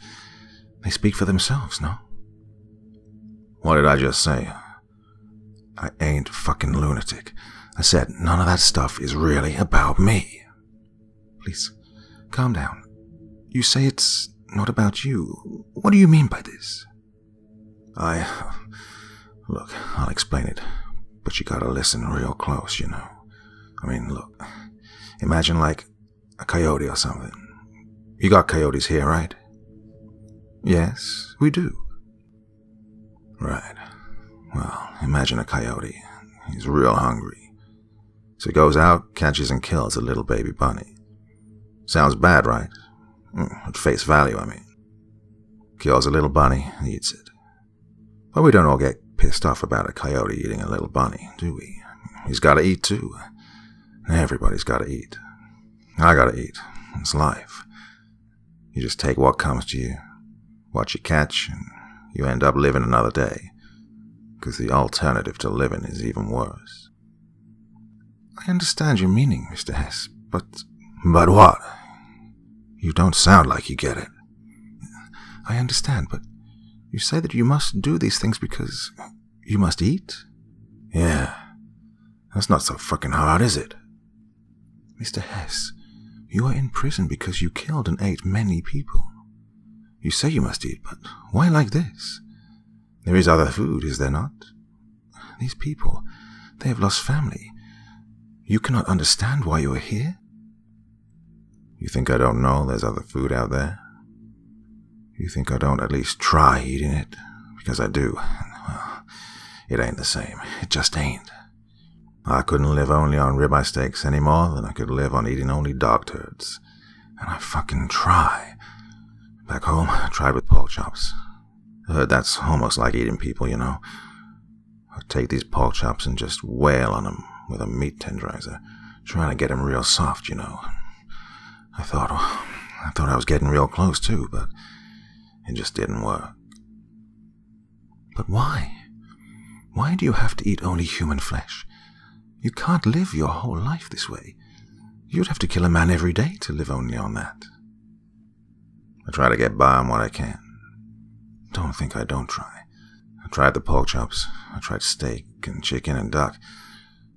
I found a guy in Valparaiso who can get all kinds of meat, even that African bush meat, like monkeys and that kind of shit, you know, illegal stuff. And it was close, man. But there ain't nothing close enough to live on forever. That stuff could get me by for weeks, maybe a few months, and when I couldn't stand it no more, I just had to have the real deal. You don't get it, man. I feel like if I don't have that stuff, I'll just die. You mean to say you're addicted to eating it? It ain't quite like that, man. It ain't like drugs. Junkies can just quit that stuff for long enough that they get over it. I tried, and I couldn't. Not even after 6 months. It's not an addiction. It's the hunger. The hunger? What is that? What it sounds like, man. It's the hunger. You can't fight it forever. Once you get it, it doesn't go away. You always get hungry for that one thing. Nothing else fills the hole. If you can't have it, you starve. Well, you feel like you're starving, but only worse. You feel like you'll just turn inside out if you can't get it. Like the whole goddamn universe will cave in on you if you don't feed it. You think this is why you must eat human meat? I don't think I have it. I have it.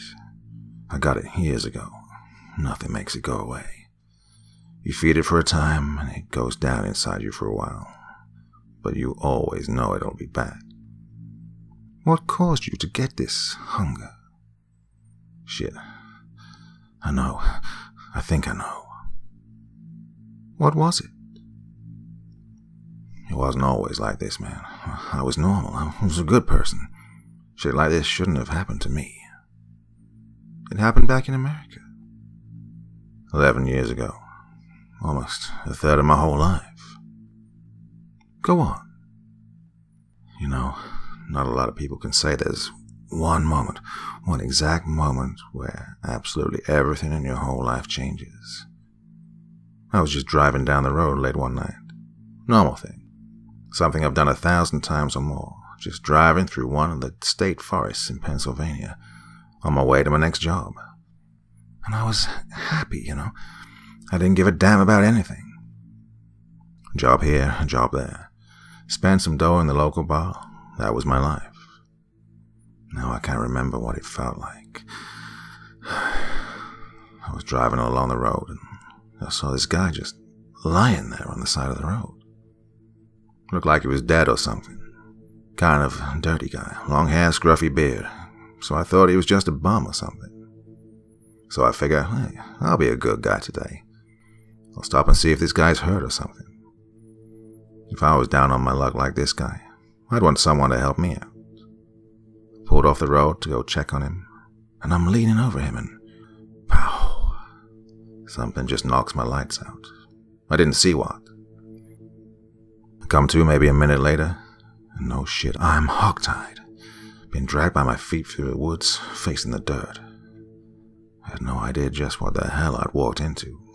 So I start yelling and carrying on, trying to get a good look at who's doing this. But it's dark, and I can't lean up to get a good look. Then I start thinking about what's going on. I got ambushed. I'm getting dragged through the woods all tied up. I don't know where I'm going. So I'm thinking I'm about to get roped into some kind of shit from Deliverance or something. Like I'm gonna get raped or tortured by some fucking hell people. You were kidnapped? Well, yeah, I didn't volunteer to go with this guy. And this guy was walking real fast, too. And I feel like my face is gonna look like an old tire by the time we get there. Eventually, we do. And get chucked into this cave or dugout or something. And I'm just left there, still tied up. I'm like this for days. For days just pissing and shitting in my own pants. Not that I had much to piss or shit, because I wasn't getting any food or water. Every couple of hours, this guy, that same bum I found on the side of the road, just comes in and kicks the shit out of me. Doesn't say a word either. He'd be in there for close to an hour, just throwing rocks at me or pouring water on me, and then he'd start kicking me and hitting me with his long stick. Does this routine for days. Torture is a very traumatic event. I can imagine you still have some issues from it. All that was just a warm-up. One day he comes in, and I'm expecting more of the same. Except he picks me up and drags me off somewhere else. This time it's a shack or something, kinda wedged in next to the hill. Looked like some place a witch would live. Takes me in there, and I'm expecting he's gonna kill me, rape me, or something like that. Instead, he shows me something that looks like a slaughterhouse or something. Just full of meat hanging on hooks. Dead animals, all kind of dead things. And it fucking stank, too. Felt like I was sticking my head down an outhouse. Props me up against a wall. He takes some kind of meat off the wall and starts hacking away at it with his big cleaver. Except it's made out of sticks and rocks or something. Like something a caveman would use. And he's flinging this stuff everywhere, getting little bits of blood and flesh all over the place, even on me. You say it was full of meat? Yeah. See where this is going? Anyhow, he's making me watch while he chops this stuff up. Then he pulls me over and cocks my head back. And he picks up this bit of meat he's been chopping. And he stuffs it right into my mouth. God, it was fucking gross. You ever read raw meat? It's nasty. And I don't know what the hell kind of meat that was either. I try to spit it out because I don't know what he's trying to do. And that just pisses him off even worse. Pretty soon I'm getting the usual treatment. Beaten half to death for not eating what this guy is trying to make me eat. I get thrown back in the dugout. And the next day he repeats the same thing. Every day he's got some new kind of meat he wants me to try. And at first, I try spitting it out, but, well, I was there for days without food or water. By this time, I'm getting real hungry. Maybe not hungry enough to actually eat that shit, but now I'm thinking about it. So every day, I'm in there. He makes me eat some disgusting meat. Kicks the shit out of me if I put up a fight. But you ate it eventually. Yeah, I did. Anyone who's gone hungry a day in their life knows what that felt like. When you're that hungry, you don't really think straight. So one day, he gets me to actually chew and swallow some of it. So that was a slight improvement, according to him, because, well, he didn't beat the hell out of me afterwards. Then one day, he tosses me back into the dugout for the night. But this time, he leaves me there for days again, except now he doesn't turn up at all. I keep figuring, I'm going to take advantage of this, try to make my escape. But I'm tied up so tight there's no way I'll work out something in time, even after a couple of days. But you did escape, no? Sort of. I got out of it anyways, but after a couple of days, he shows up out of nowhere and drags me back up to his little slaughterhouse. And I'm starving at this point, so I don't put up a fight. Instead, when I get there, I see... Are you all right, Mr. Hess? Do you need a moment? No, I'm fine. He sets me down, and I see this young girl, maybe 14 years old, tied up just like I was, sitting right across from me. But she's awake, so she sees what's going on, and God, she was just petrified. Crying, moaning. But she couldn't talk because he had something stuck over her mouth, like some kind of transparent, like some kind of animal guts, but it was stretched out so you could see through it. And this man, this freaking butcher, he comes in and she just loses it. So I got no clue what he's planning, but I might have some idea. I think he's just going to do the same thing as before, making us eat more meat. But he doesn't. He just stares at both of us for a few minutes. Then he takes the girl and slams her head down on the carving board. This time, I do put up a fight because I know he's going to do something to this girl. He could kill me for all I gave a shit, but I didn't want something to happen to her. He leans over and kicks me in the stomach. Then he takes his giant cleaver and... God, he starts in on her, chopping her head off. Oh, he's real sloppy, too. Didn't take her head off right away. He just hacks away at her neck, and she's screaming as much as she can, but the cleaver chops through her throat. Must have taken him 10 swipes to do it. That's horrible. I can't imagine how you felt seeing that. No, you can't. But that wasn't the worst of it. He starts chopping all over, taking off bits of meat right where I can see it. Do you understand? Now I can actually see where the meat's coming from. This time it isn't that mystery meat he was giving me the last few days. He pulls off a big strip right from her back, skin and everything, and he forces it down my throat. I can't spit it out. He holds my mouth shut. I have to swallow a chunk of meat right off the girl he just killed. The girl I saw killed. He takes a piece of meat and eats it in front of me. We do this, back and forth, for hours. He lit up a fire at one point, started roasting the bits he cut off. He'd eat some, then he'd force me to eat some, for hours, until there wasn't anything left. Just a body with all the meaty bits stripped off. Not a skeleton, you see. Like a skeleton that still has all the tendons, the cartilage, all the bits of meat that can't be eaten. Some of the organs, too. Good God, is this true? This actually happened to you? I wouldn't just make this shit up, man. You think I'm just telling stories? Trying to fuck with you? No. You asked for the truth, and there it is. Told you it was hard to believe. Didn't think things like this happened. You sure as shit didn't think it would happen to me. But, well, happens to somebody, I guess. How did you get out of this? Well, he chucked me back in the dugout, leaving me to digest it. I tried to throw it up. I tried. I thought for sure I'd vomit after seeing this, but I couldn't. I was just too hungry. Left me shacked up for days, remember? That was the first thing I'd eaten for days. Can't help it if I was freaking starving, but he left me there after that. I guess he was satisfied. One day, I wake up, and the ropes are off me. I think it's some kind of trick, but I look round, and I don't see him anywhere. He's gone, and the ropes are off me. And God damn it, I still wanted to live. So I ran out of there. I just ran and ran until I found myself wandering along the side of a road.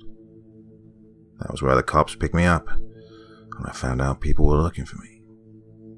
You didn't tell anybody what happened. You could have saved some lives if a killer was on the loose. I was out of my freaking mind when I came out of there. I didn't want to talk about any of it. I wasn't even sure it really happened. If it did, well, what would I say? I mean, they might have believed me. Maybe I didn't have anything to lose by telling them, but time kept passing by, and by the time I was ready to talk, didn't know if anyone would have listened. Well, still got some trust issues. I was afraid they'd think I'd made it up, especially as I'd waited so long to tell anyone. I already told everybody I didn't remember what happened, and that was around the time I first started feeling it. It? You mean these tendencies? Yeah, the hunger. That's where I got it. You know, I thought it was all bullshit, all those stories about people eating human flesh and getting obsessed with it. But it happened to me. It wasn't bullshit after all. That fucking freak in the woods turned me, man. He gave it to me, and I'm pretty damn sure he did it on purpose, too. Like he wants other people to get it. Why? Why does somebody want that? He ruined my life. The hunger ruined my life. The only life I've got. And now I'm here in this hellhole, and I'll never get to feed again. I can't possibly live like that. I'm tainted. Now I can't do the only thing that will keep me alive. Don't lose hope, Mr. Hess. There is treatment available for your condition. It's purely psychological. You don't need to eat human flesh to survive. With treatment, this condition will not control your life. No, I'm not worth it. I'm pretty damn sure there is no cure for this. Doesn't matter anyways. I'm gonna die in this place. Unless you think the judge believes otherwise. Any illness is worth treating, Mr. Hess. You don't have to lose your quality of life, even in these circumstances. Look, I'm tired. I'm tired and I'm done. I don't want to talk anymore. That's the truth. I'm just tired. Just think what you want. I'm finished with all of it. You got all this on film, don't you? Just watch it again. I'm done. I'm just done. That's all, folks. Mr. Hess, are you sure? The tape ends. The next day after this interview, Raymond Hess, American citizen convicted of multiple murders and incarcerated in a Chilean prison, was murdered by a fellow inmate, ostensibly in self-defense. According to this inmate, El Americano attacked him without provocation in a prison corridor, attempting to bite him before being stabbed and beaten in return. So ended the sad, sorry life of Raymond Hess, devoured whole by the silent suffering that would drive him to claim the lives of many others. Few would mourn the passing of the vampire of Valparaiso, but prison legend would keep his memory alive. Legends of a vicious cannibal that once stalked the halls, threatening to feast upon the flesh of any unfortunate enough to cross his path. Few would ever know the true origin of this legend. Fewer still would believe it. But this world has dark corners that few would expect, and I sincerely hope that, one day, I will live to see the legend of Dutchman's Hollow come to its end.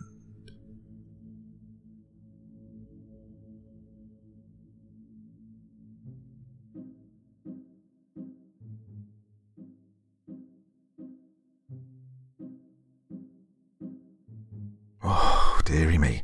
Now, I know you all like the longer stories, and those of you working the night shift or driving the long haul, helps the time to go past, but it really is a lot of effort putting these together.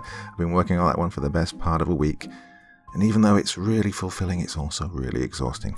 So, I will be back again on Friday, but with not a 2-hour story this time, but something I think you're all going to enjoy anyway. I've been promising you that werewolf story, haven't I? I think it's about time I delivered. Well, until then, sweet dreams and bye-bye.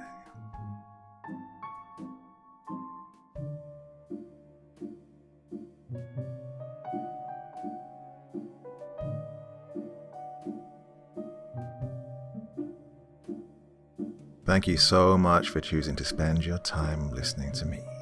Now, if you enjoyed the Dr. Creepen experience, then come find me on Facebook. Come chat with me on Twitter. Listen to the background music and download it if you like on SoundCloud. Drop by the store, pick up a t-shirt. And, importantly, if you've got a story you'd like me to read, send it to Dr. Creepen's Vault, the subreddit I set up so that I could read your stories. Now, looking forward to seeing you all again real soon. So, come check me out, okay?